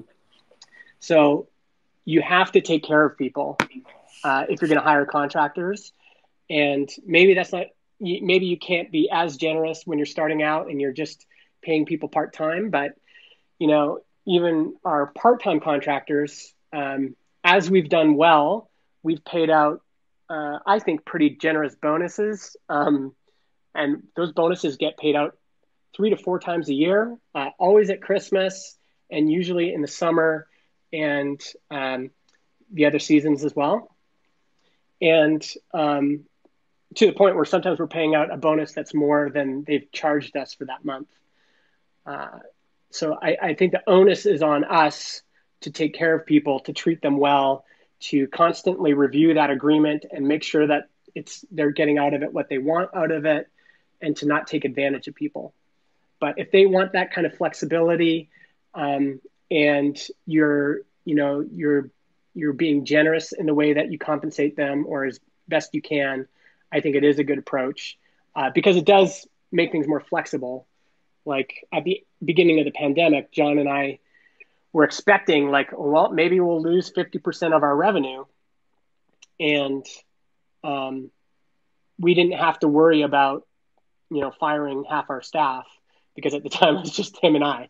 So we knew even if we lost 50% of our revenue, we'd still be okay. The opposite happened. We ended up growing during the pandemic. And so then we were able to be generous with the part-time contractors we had and give them bonuses during a time that was, difficult for a lot of people. That makes sense. And just a very short follow-up before we get Austin's question, who is a speaker. That 30% you've added to be there as a ballast for having Helen as a contractor. Is it for like health insurance and the equivalent? Is it for the machine you'd be getting her, or is it for covering the tax she would be paying? What would be covering that 30%? Yeah. So I just asked her what she would want. Like if we were going to hire her, like what are her costs she's a full-time employee for her own company. And so, what are the costs kind of related to that? And so some of that is, she's in the UK. So like Canada, we have public health insurance, but usually in Canada, you have to cover dental and eyes, like optometry yourself. And so that's included, what she would be paying in tax, things like that. Generally, like if you're going to hire a W-2 employee, is that what it is? W-2 or W-9? I can't remember. W-2. It's going to, if you're going to hire them for, $70,000 a year, you would add an extra 30% for kind of employer related costs. And so we just did that there. That makes sense. Thanks for clarifying that thing. Moving on, Austin, welcome. Feel free to unmute yourself and let's hear your question. Yeah. Hi there. Hello. Hey. Long-time listener, follower, and supporter of the Patreon, Justin. Just wanted to kind of ask about when building Transistor out, do you think that building in public helped kind of propel the company over time to get the success levels that you had? Or was it potentially a combination of that and the network that you'd had grown through the past few years? What do you think kind of helped bring that forward into fruition? Mm-hmm. Is this Austin Lovelace? Yes. Yeah. Longtime Patreon supporter. We read out the names of Patreon supporters after every episode, so it's nice to meet you, Austin. Austin Lovelace, Simon Bennett, Michael Sitford, Paul Jarvis. We go through the list. So yeah, I think building in public has a bunch of advantages at the beginning, because just right away, you've got a story and you've got a journey that other people can join you on. And so, you'll know this because you're a longtime supporter of the podcast. We started the podcast. We don't know how it's going to end up. And there's something enticing about that. There's something that people want to be a part of. And so in the beginning, our Patreon supporters like you, Patreon was more than we were making from Transistor, right? It was that was how we were kind of paying our initial bills. And sharing the story, sharing our progress opened a lot of doors. It made it easier to reach out to people like Jason Cohen and say, hey, we're doing this. We're at the beginning. Here's our story. We're on this journey. Here's our numbers. Can you take a look? So it opens a lot of those doors, even if you haven't built up a network previously. Building a network helps.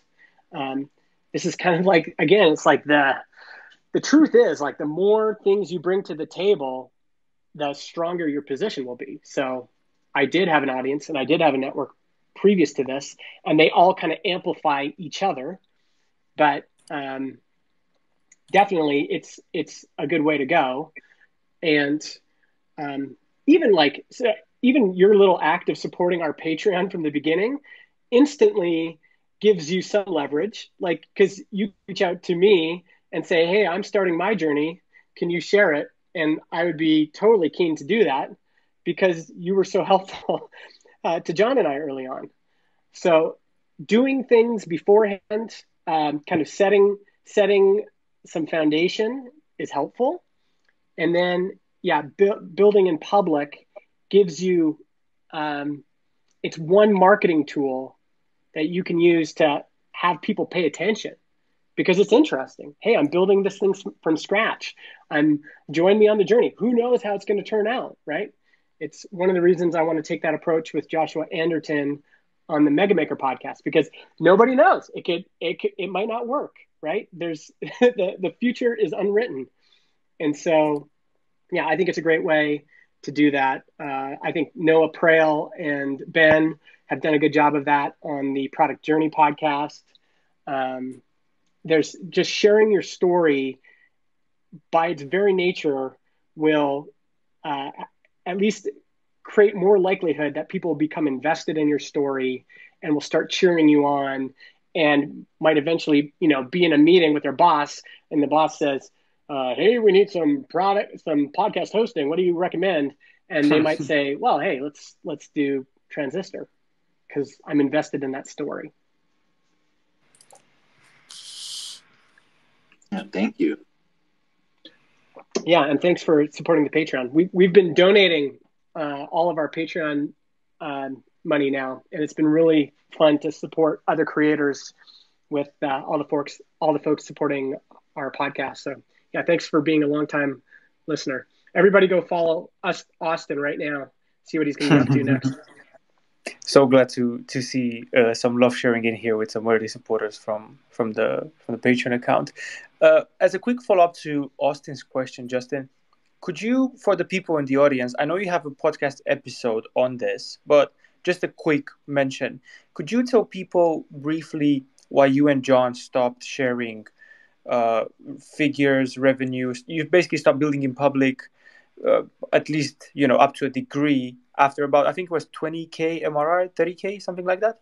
Yeah, we stopped at 30K, and Nathan Barry has an interesting take on this as well, because they've shared their revenue at ConvertKit the whole time, and they don't plan on stopping. For us, it was we just became less and less comfortable with it.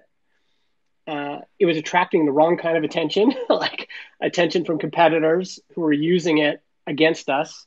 Like they would copy parts of our business model. We were just giving way too much information away to our competitors.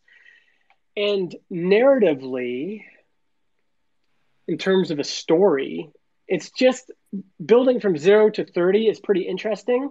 But the stuff that happens from 30 on is just kind of the same stuff. It's just like you just keep investing in the same stuff. You kind of know what your channels are going to be. You're just going to show up and kind of work on it every day. It's just not as interesting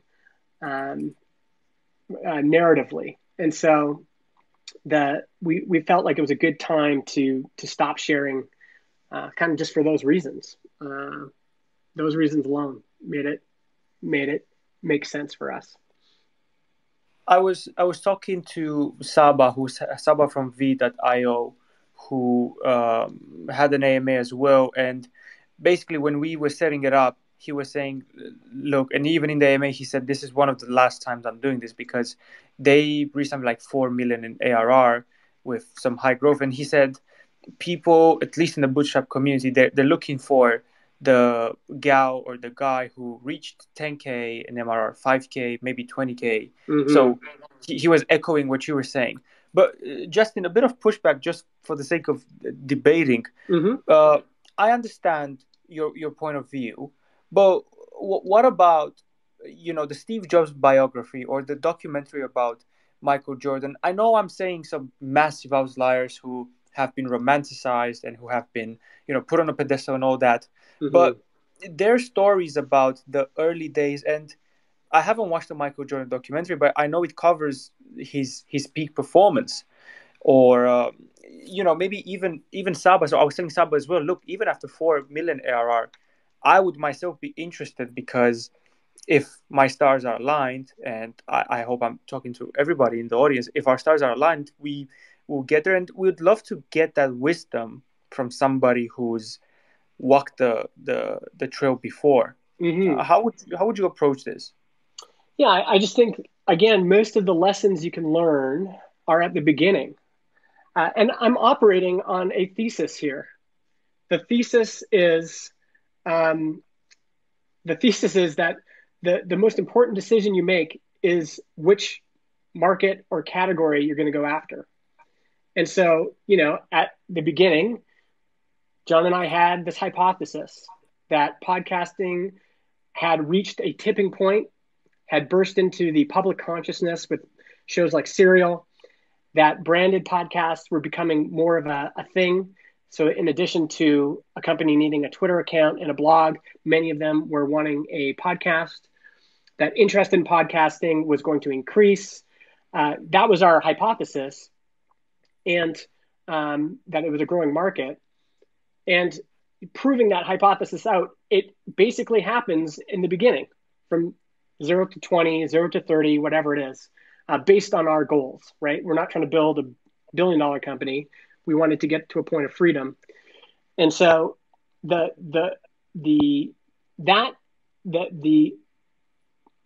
sharing your revenue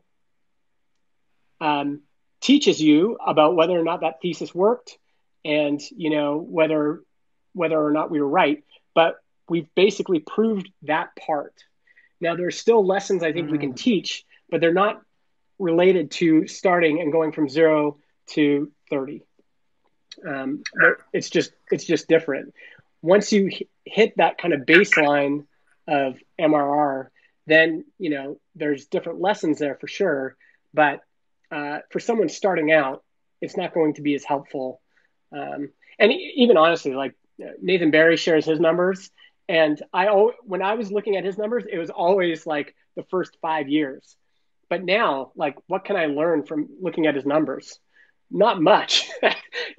There's just like, I can tell they're big. I can tell they've hired a bunch of people. I can look at their churn and things like that, but it just doesn't apply as much. It's not, they're just in a different stage, a different category. I don't think we're ever going to be there. It doesn't matter as much, but the lessons you learn going from 0 to 30 are mostly the same. The principles that apply, especially as it relates to choosing the right market or category, are mostly the same. And so it makes sense to share there, but not necessarily later. I understand. Thanks for clarifying that. It makes sense now when you put it this way. So it's after a point, it's more of the same, as they say. Mm-hmm. Yeah, with regards to growing. Yeah. I think there's some wisdom about plateaus. Like once you hit a revenue plateau, how do you overcome that?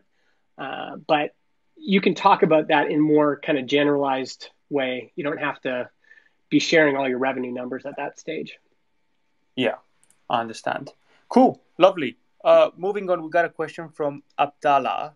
Welcome, Abdallah. Feel free to unmute yourself. Hi guys. Thank you so much for doing this. Justin, I just have a question. I'm wondering how long did it take you from getting the idea to you having a product live and functioning, and also how long did it take between having the product live to having your first paid customer? Yeah. So again, this is a difficult question to answer because our situation is unique, just like every situation is unique. And there's just so much in the backlog that happened. So a few things. One, again, I've been in the podcasting community since 2012. Jon built the first version of Simplecast, another podcast hosting platform, earlier in his career. He started working on Transistor in 2017, just kind of on the side, and wasn't sure if he ever wanted to release it as a product. And it wasn't until like we started talking that we decided to actually go after it and make it, a thing. And so the underlying infrastructure for Transistor had already been kind of built by the time I came along. We started talking December 2017. We signed our partnership documents February 2018. And that month, I used my audience and network community to get us some early access customers. So we had customers fairly quickly because Jon had already done this before. He was able to build kind of a basic app pretty quickly. And so, yeah, by February 2018, we had $33 in MRR. And then we launched August 2018 at about $1,700 MRR. And then it took till, by August the next year, we were at 25,000 in MRR. So I would say I usually divide our launch up into 3 categories. Pre-launch, where we were mostly accessing our existing network for early access users, just convincing people we already knew who had podcasts to switch to us. Then we had our official launch on Product Hunt and all that stuff, which does create excitement and created kind of a burst of signups. And then signups kind of went down the next couple months. And then it was just really building up these traction channels like For us, it's search engine optimization, affiliates, and then our brand, which includes, our community building, my personal brand, us sharing our story, us sharing our journey, being public. That's kind of the third category. And once we were able to really get those kind of cranked up and working, that's where we started to see an inflection point in trials and revenue that built up to August 2019. And we've basically grown steadily since then.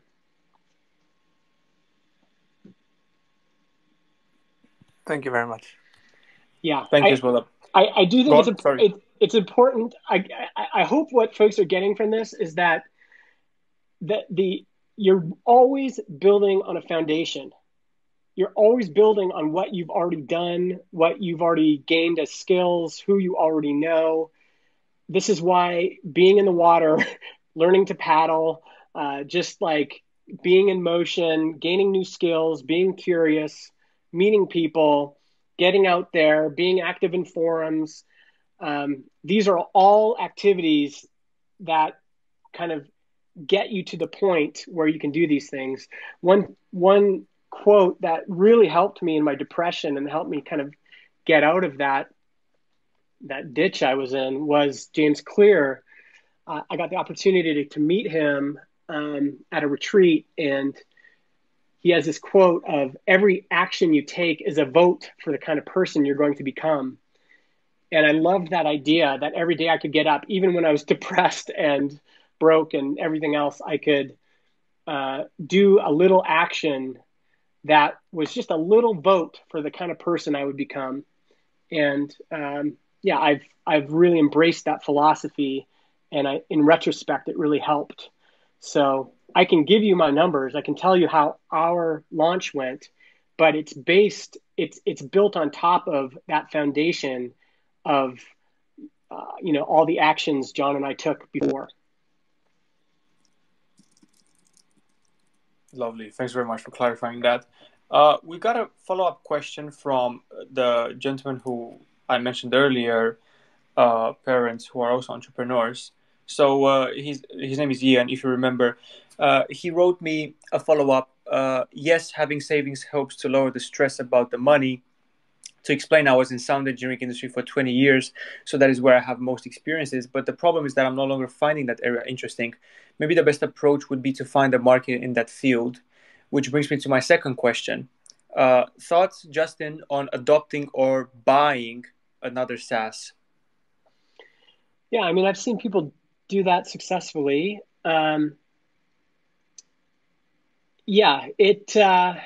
It depends on, again, it depends on so many things.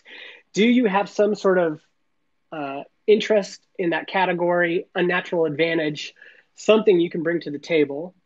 And, I have seen some people go into categories that maybe they weren't passionate about, but they had some sort of angle that allowed them to succeed. So, like with Jon and I'm definitely probably more active in the actual podcaster community and the creator community. Like I get really fired up by that. And Jon is more excited about building a great product, but he still had an underlying interest in audio and podcasting, and it does really help. But at the very least, if you're going to buy something, you want to know that you've got some sort of angle that could make it work. So with Ruben Gamez, for example, he's just really good at search engine optimization. And so, he's probably the kind of person that could evaluate an opportunity to buy a product by what, can I win at SEO with this category? And just doing winning at SEO really fires him up. And so that's enough to kind of get him out of bed and working on the product and moving it forward. So it depends. I've not done that yet.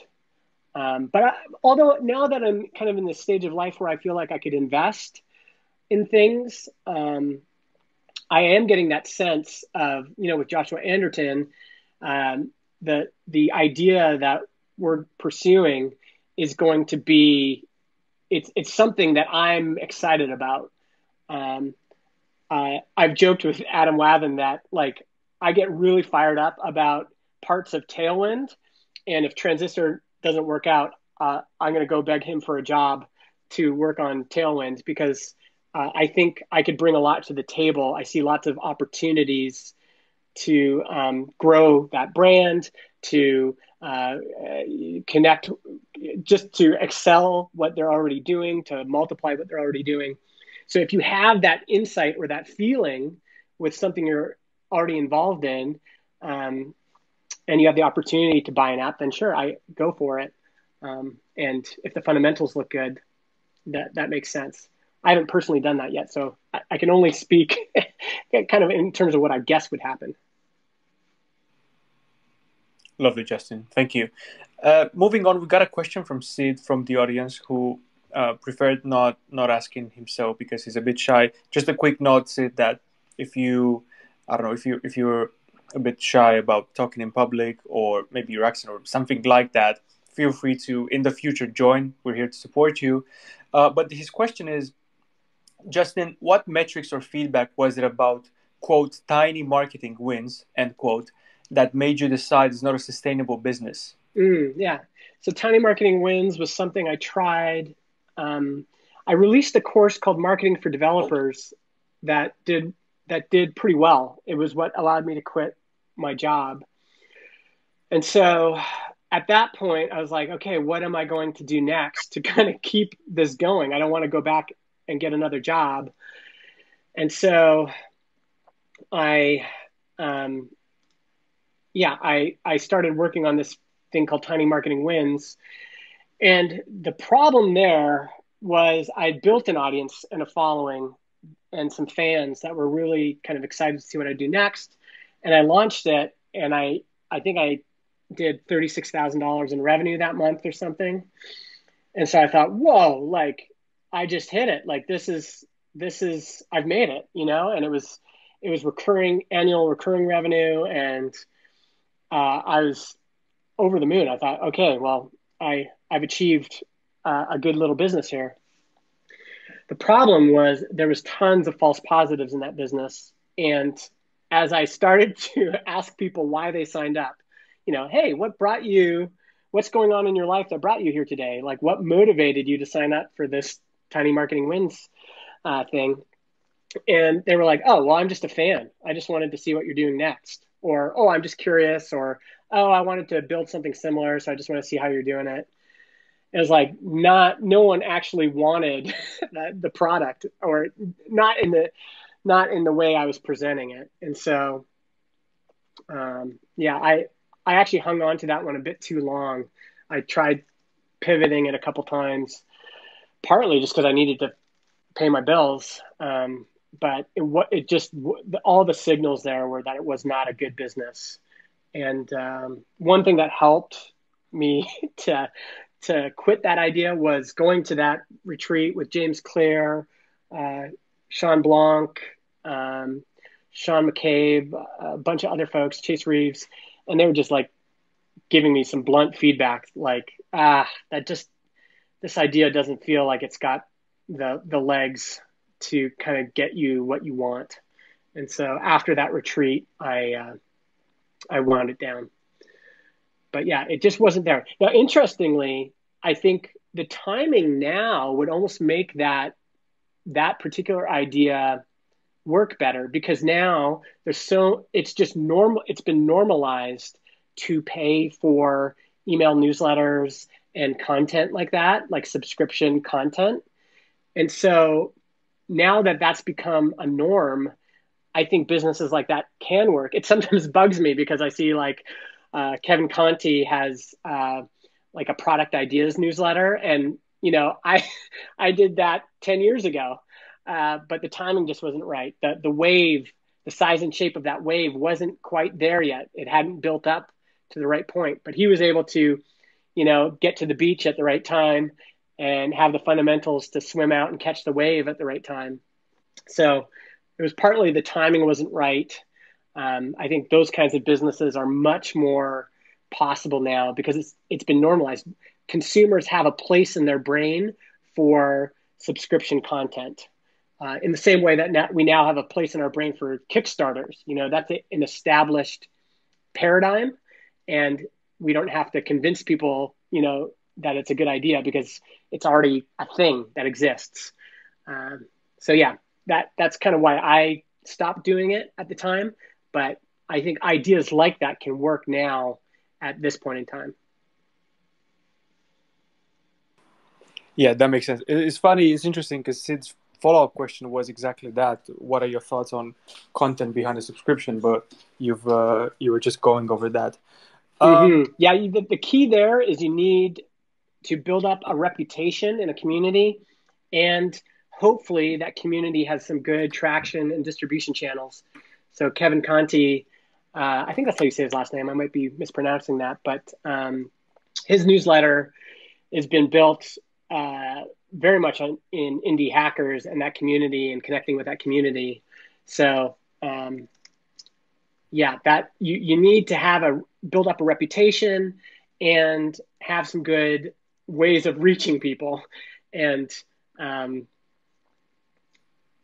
yeah, I'm just looking for what that newsletter is. Software Ideas is his newsletter. Is it that newsletter that not newsletter, but the thing that get put on the sidebar every now and then, which is like a roundup of some sort? Yes, he sometimes gets in those, and I think he has other distribution channels that have worked well for him as well.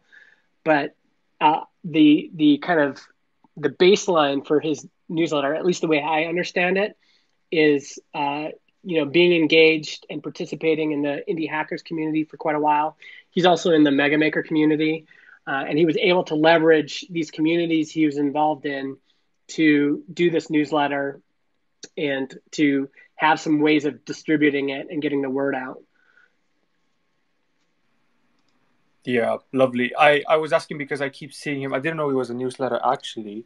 I was confused myself whether it's somebody that works at Indie Hackers, because they were very well written and pretty much a roundup of ideas or different things, which, yeah, it was interesting. Yeah. I think the Indie Hackers newsletter is doing partnerships with newsletters where, because like Drew Riley has indie.vc, is that right? No, not indie.vc, trends.vc. Trends.vc, yeah. And so they do spotlights on those newsletters inside the Indie Hackers newsletter. Yeah, very interesting. Can I ask you, Justin, this is a question coming from me. We keep bouncing between bootstrapping and podcasting or subscriptions, but I want to get back a bit to podcasting. My question to you would be, what makes a great host great on a podcast? And I'm asking mainly for myself, as I'm doing, it's a bit egoistical, I'm doing these AMAs and all that. I just love your input because I know you've done a couple of podcasts. You said earlier too, but I swear when I was researching this, I saw your name more than just on two. And I can actually name Mega Maker, Product People, and Build Your SaaS. Did I miss? Do I remember incorrectly that figure two? Yeah, I've done tons of podcasts. Yeah. I had one called 6 Seconds. That was every episode was only 6 seconds long. Yeah. And it was dubbed the shortest podcast there is, or something like that. Yeah, the shortest podcast in the world. Yeah. Yeah, I saw that and I thought, yeah, this guy hosts on Transistor because that's what unlimited podcast means after all. Yeah, that was part of my insight. Is I kept wanting to start new shows. I mean, there's a bunch of things that make a good podcasting host. I think having an established reputation in a community, so if you go back and you listen to like Wes Boss's first podcast or Tim Ferriss's first podcasts, they're not super great. they're figuring things out too. But what they had was they built up a reputation in a community, and they were able to kind of bring that over to their show, and people were just excited to hear from them, even though they weren't the most polished at the beginning.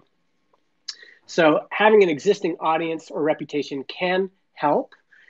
If you don't have an existing audience or reputation, you can do interviews, and you're basically then, inviting other people to come on your show and leveraging their audience and their influence. And you've definitely done a good job of that. Like even being on Twitter Spaces has this like natural traction channel because all of my followers can see that I'm live right now in the Twitter bar, in addition to yours. So you kind of get, you get this magnified reach, and every one of my followers that joins, it then shows up in their Twitter bar. So Twitter Spaces has kind of a natural traction channel right now. I've read this article about surfing. I'll send it your way. That this guy was saying some interesting stuff about being on the on some tailwinds. So mm-hmm. Yeah. It helps to ride the wave when it's building. Yeah, that's what the guy was saying. Very interesting point. I'll send it your way after this Spaces room. Yeah, I think learning to be authentic on the microphone takes practice, but is a good skill. I think also learning to not have everything scripted. So a few times in this conversation, you've decided to pause, even though you might have another question, and go, hold up, let's just dig into that a bit. Or just wait a second, I want to push back on that. And not being scared to push back, not being scared to just pause and really dig into an issue as an interviewer. I think actually this is what makes Adam Lavin a great interviewer. Like go listen to Full Stack Radio. He just will dig into, he will not give people an easy pass. He'll push back. And that's what people find interesting. It's like, whoa, he really got to the bottom of that, That's interesting. And I think too many people are in a rush to get through their bullet point questions, and they're too nervous. Just slow it down. It's okay to just I love that. Give yourself, I have to do this all the time. Like I start talking way too fast, slow it down. One thing I'm still learning with Jon Buda, who I've been, we've been co-hosting this podcast forever, is I just need to give him space to speak. And it's a podcast. We're not recording it live. So just, talk and then just pause and give him space to collect his thoughts and speak, so that people don't have to listen to a jackass like me all the time, So I think there's things you'll notice along the way. I've also been willing to open myself up to criticism. I've got this hilarious email from Ben Ornstein, like way back when I was in Product People, where I asked him to give me feedback on Product People, and we didn't know each other at the time. And he was pretty like upfront about the things I could change, and he was right. And those are things I've tried to practice as I go along. I think I'm an okay podcast host. I've still got lots to learn myself, but people definitely want to be engaged. There has to be something compelling about what you're doing. You're not going to get it the first time. It's probably best to just start practicing. But eventually you want to cultivate these skills and this practice of, how can I be more engaging? How can I be more compelling? How can I really, get into issues that people care about? Maybe we should record for 30 minutes and just not publish that and only publish the last quarter, which is usually the most interesting part of any conversation. So, I think just kind of working on it as you go along, picking up good techniques from other people, emulating the folks that you admire until you can kind of figure out your own style. All of that helps. And honestly, that helps with almost everything, whether you're trying to get traction on Twitter, a blog, video. You're kind of always trying to figure out what's my angle? How can I do this authentically? How can I be more engaging, more compelling? I understand. And to the point of emulating, some other people you look up to. Well, you're one of the people I look up to since we're here, and that sort of thing of getting to the bottom of things is. I didn't know Adam is doing that, but I'm definitely going to check out his podcast after this. But I am basically trying to emulate. Do you know Guy Raz and his How I Built This podcast? Yeah. I like Guy Raz, and I also like to note the things that annoy me about the people I like. I have lots of annoying habits and annoying, I don't know, people sometimes will mention to me, the things that I do that maybe turn them off or whatever.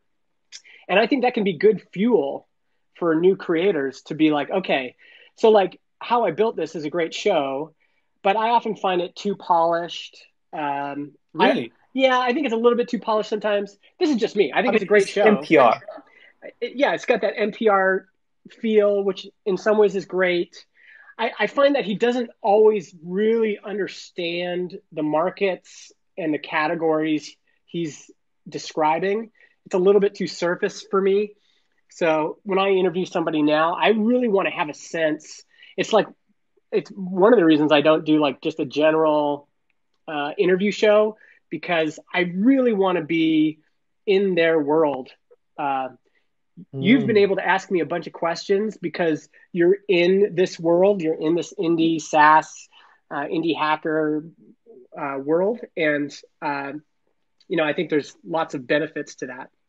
So, yeah. By the way, we're going to have to we're going to have to wind this down soon because my AirPods are at 10%.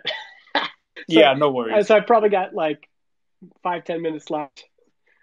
That's okay. We can go until the AirPods die, and then we're gonna have a big cutout. Yeah, and we're gonna say goodbye, Justin. Yeah, we can fly till the AirPods die.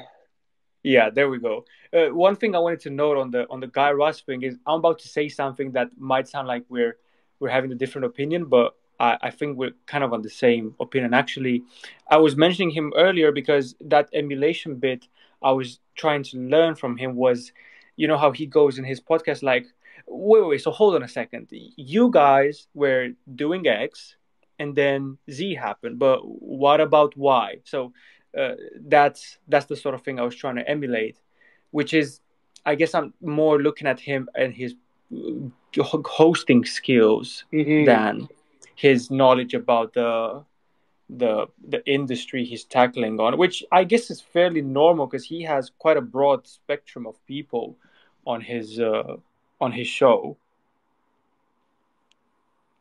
Yeah, just that. I'm being silent now because this might be the moment where the AirPods have fallen off the radar. I'm back. Is it? Yes, because your voice is different. I'm back on speakerphone. Yeah, that's fine. Sorry. You were just saying that you're trying to emulate his style, which I think is great. And go ahead.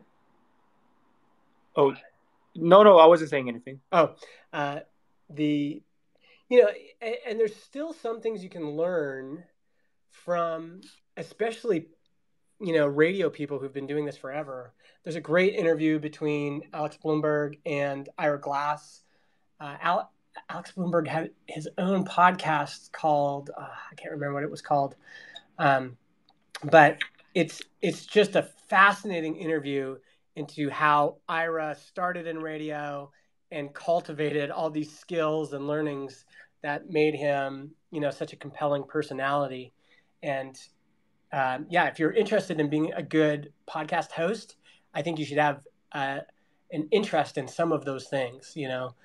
How can I really learn from folks that have been doing this for a long time and emulate them? Is it Alex Bloomberg and Ira Glass? Is it on Stable, wearestable.com, or BBC Radio 4 Extra Podcast Hour? I'm just trying to find the name so we can direct people, but I guess I found it by searching Ira Glass and Alex Bloomberg. Yeah. It's on a podcast called Without Fail.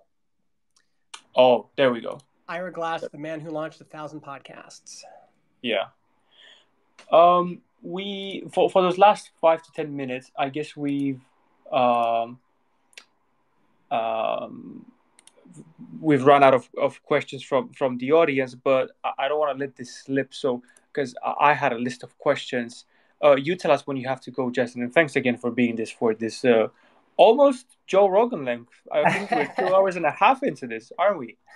Oh, there we go. We have Darko, who was here earlier, probably for a follow-up question or something. I'm just adding him now as a speaker. I would have hated to have the last question. So let's have him back. Which, by the way, Darko, from the moment you've asked your question, I went on Indie Hackers because we were talking about it, and you're number 2, 22 upvotes. Have my upvote as well, 23. Yeah, well, it's funny that you mentioned this guy because Indie Hackers has this series thing where they, like newsletters, and they have this scoreboard. I'm currently number 1 there with around 7,000 subscribers. Oh, But wow. yeah, but I, I think I need to understand more about indie hackers as an audience, and that's why I wanted to ask you, Justin.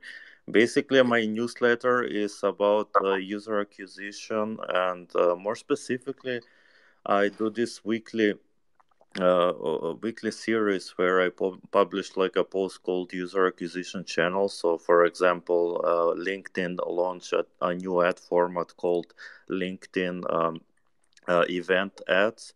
So I analyze those news and kind of find the opportunity. For example, you have with a new ad format, you always have this opportunity of novelty where people are like, "Hey, this is a new thing," and you get like a higher CTR, um, basically a lower costs to like acquire a customer. But I'm kind of struggling to monetize. I did one experiment where I tried to monetize it, and it failed like spectacularly. I usually publish the top 3 opportunities, and then I was like, hey, if you want to get like access to the rest of the 3, subscribe to this Substack. And basically, a bunch of people clicked, but nobody subscribed. So I was like, I'm not understanding something about this particular audience. And then you mentioned this guy with software ideas, and he's basically targeting people at the when they're not in the promotion stage, where they're in the idea finding stage. So Mm-hmm. Yeah. So it's going to depend on a few things. The key at any given time is to ask yourself, how do I know that people want this and will pay for it? Like, what evidence do I have that they'll do that? Now, you can just launch it and see who pays, and that may be a signal. It might not be the definitive signal, because maybe if you'd launched it in a little bit of a different way, it would have got more traction, and you would have had better success. So maybe you should launch it a couple different ways and see if any of those work. That's one way to test it out. But I'd also be looking for outside signal that there is some inherent demand from folks, and not just demand that they're going to want to consume it, but they'll actually pay for it. And some categories, some topics, some markets, some audiences are just not as willing to pay, or they're not as incentivized to pay as others. And these things can ebb and flow. I remember it's probably been 8 years, maybe 10 years, when Path, the app, the social network Path, was at its peak. Design first startups were really big, and that was kind of like peak designer news. Everyone was hiring a lead designer, and that trend has kind of waned in recent years for multiple reasons. So for a while, you could be really focused on designers and design first startups and, earn money in different ways. And now I would say that wave is kind of subsided, although there might be new opportunities kind of emerging out of there. So you need to say, at this stage of time, what evidence is there that people are interested in this enough to pay for it? If you haven't listened to it yet, listen to the most recent interview with Vincent Wu on Indie Hackers, and he articulates this so well. The way he says it is, when people come to him with business ideas, he says, "What evidence do you have that the customer has an economic incentive to pay for this thing?" And you can kind of see this retroactively with, like, for example, Tailwind has a lot of this built in, right? There's an economic incentive for companies to buy it because it makes it easier, faster, more efficient for them to build UIs without having to hire a bunch of extra design help. There's an incentive for developers to purchase it because many of them are working on their own indie projects, and they don't want to hire a designer, or they want to just do the design themselves. And having a bunch of UI components they can buy and use, there's a lot of momentum there. There's a lot of incentive there. But some topics, some categories, people are just not as incentivized. And these waves can come and go. Like right now, there's a market for some of these email newsletters, but it might not last forever. People's tastes change, and market demand can fluctuate. So you kind of got to time it right and look for signals that, there's something there. And it might mean launching it a couple different times. I mean, sorry. Yeah, this was just one of the 3 offers I wanted to test, and it had the least likelihood to work. I knew it, but at the same time, it was, like you mentioned, it was the easiest for me basically to do. But yeah. Mm-hmm. One thing about launches too is that those take practice. Like, if that was your first launch ever, you certainly couldn't expect it to go well.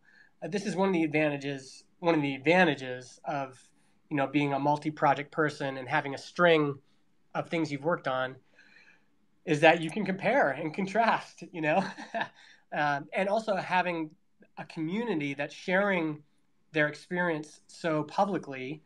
You can compare and contrast your experience with their experience. And again, being able to see my friends build and launch things and the response they were getting, the click-through rate they were getting, I was able to ask myself some questions like, okay, is it the market? Is it the product? Is it me? Is it, my launch sequence? What's the issue here? And kind of diagnose it from there. And in some cases, the answer is you've just not practiced enough. Gotcha. Lovely. Darko, I'm not really sure if you're done with your question. I hope that answers your question. Can you just confirm it to us? Yeah, it does. Thank you, Justin, and thank you, CH Daniel. Thanks for your question and for your follow-up, and congrats, by the way, having the biggest newsletter on Indie Hackers. I don't know if you can do it on Indie Hackers, but having the biggest audience is definitely something you need to be congratulated for. Justin, are we about to wrap this up? Yeah, let's. I think it's a good time to wrap it up. I've got a flash question. Yeah, and just to remind folks, I am gonna, after I get off the call here and I have some lunch, I'm gonna be answering questions on this Reddit AMA, on r/SaaS. So if you want to go there and upvote it and add a question, I haven't got to any of them yet, and I think I'm getting downvoted because I haven't answered any questions yet. But no, you've got 27 upvotes in 2 hours, which by my standards is really good. Oh, okay, great. But yeah, if folks want to go there after and ask me a question, I'll be there, and definitely appreciate your questions there. Yeah. This is AMA Ask Me Anything. Yeah. That's right. Yeah. Can I ask you anything? Yeah. I mean, oh, look at you pushing the limits. I like this. No. Yes, you can ask me a question. I can't guarantee I'll answer it, but go ahead. Like anything, but I ask it, you might answer, you might not. That's right. Okay, how do I look like you when I get to 40? That's what I want to know. Well, one key is you just have the profile photo you took 4 years ago on your on Twitter. That helps. I mean, I've always looked young. This was a disadvantage when I was 13 and 14, because I felt like I was way behind all my peers, but it's turned out to be okay in my older age, and who knows, like you folks see a filtered version of me. If you get up close, you'll see all my stress lines and everything else. But because that's the thing, somebody else asked you something similar, and they also mentioned after 4 kids. I'm 23. You had your first kid when you were 1 year younger than me. Yeah. So I'm guessing that contributed to those stress lines you mentioned, which I can't relate to, unfortunately. Yeah, I mean, I think, like one thing that I invested in that ended up being great, that helps a lot, is I just always used to get cheap haircuts, like $5, 5-minute haircuts. And when I moved to Vernon, I found this incredible barber, Brett Kelly. You can follow him on Instagram. He's unbelievable. And he has this shop that's like right beside my office. And if I ever look okay, it's because of him. I was actually from the first time I've seen you online, I was admiring the pompadour because you rock it in a nice manner, and I think that contributes as well to the younger look. Yeah, it's true. Sometimes my daughter's like, Dad, like, quit wearing hoodies. You got to dress your age. Is it something like, Dad, you're embarrassing me, or Dad, grow up? Which one of the two? Yeah, it's just like, come on, Dad. Yeah, you can get a pair of khakis, man. Yeah, there we go. So that's the secret: the pompadour, kids, because somehow they make you younger, apparently, despite common knowledge. Yeah. Justin, this was lovely. I really enjoyed this. I didn't know we would go almost 3 hours into it, but I'm thrilled to go for as long as possible. Is there anything we've missed? Anything else you want to add? No. Just I'm still keen to answer your questions as authentically and honestly as I can. So, if you want to ask questions on Reddit and share that with your friends that might also be interested, yeah, that'd be great. And let's continue this there. There we go. Besides Twitter, what's the best place to follow you or your work? Oh, I mean, I'd love it if people subscribe to the Mega Maker podcast, and I write at justinjackson.ca. There we go. And of course, Transistor.fm if anybody's looking for podcast hosting. Yeah, we'd love to have you. Yeah, fantastic. Oh, by the way, I forgot to bring this up, but I think it was actually on me to remind you that you are giving people a discount code. You sent the link to me, so I should have brought this up on the subreddit. There was a voucher code, if I remember correctly. That's right. Yeah, we can link to it on the Reddit thread. There we go. But yeah, there's a special discount code for the Reddit AMA today, which I'm assuming is time limited. So if people want to cash in on this, they better move fast because it's not going to be there forever. Yeah. If they want to start a podcast, we never do coupon codes. This is the first public coupon code we've done. Wow. So if you want say more, my ego feels very good right now. Say more. If you want a deal, this is the time to get it. We'll see. This will determine if we do it again. But yeah. Oh, okay. So anybody listening to this and being on the fence for the sake of me telling Justin, see this work, do it again, please cash in on it right now or soon. What have we done? I've become a telemarketer right now in this Twitter space. That's what 3 hours does to you. Thanks very much, Justin, for being here. This was a blast. Thanks everybody for joining in here. And I see some names have been here for the whole almost 3 hours. So wow, massive respect. We've got upcoming AMAs with Hit and Shot. That's the next on Tuesday. You've got the full schedule on the subreddit with Chris Messina, the inventor of the hashtag, the Typefully guys, and also the Mailbrew guys, same people. Loads and loads of guests. We're doing about 2 a week. As Justin said, feel free to direct yourselves to Reddit SaaS right now, a bit later, maybe even tomorrow. Thanks all for being here. Feel free to DM me with suggestions, criticism, especially on how this went, whether I can make it better, whether it's harsh or nice. I want to hear it. And yeah, Justin, for the last time, thanks again for being here. Yeah, thanks so much. Thanks for having me, and thanks to everyone who showed up. It was really fun. Talk to you later. Lovely. Have a nice Thursday. Enjoy your weekend, guys. Bye bye.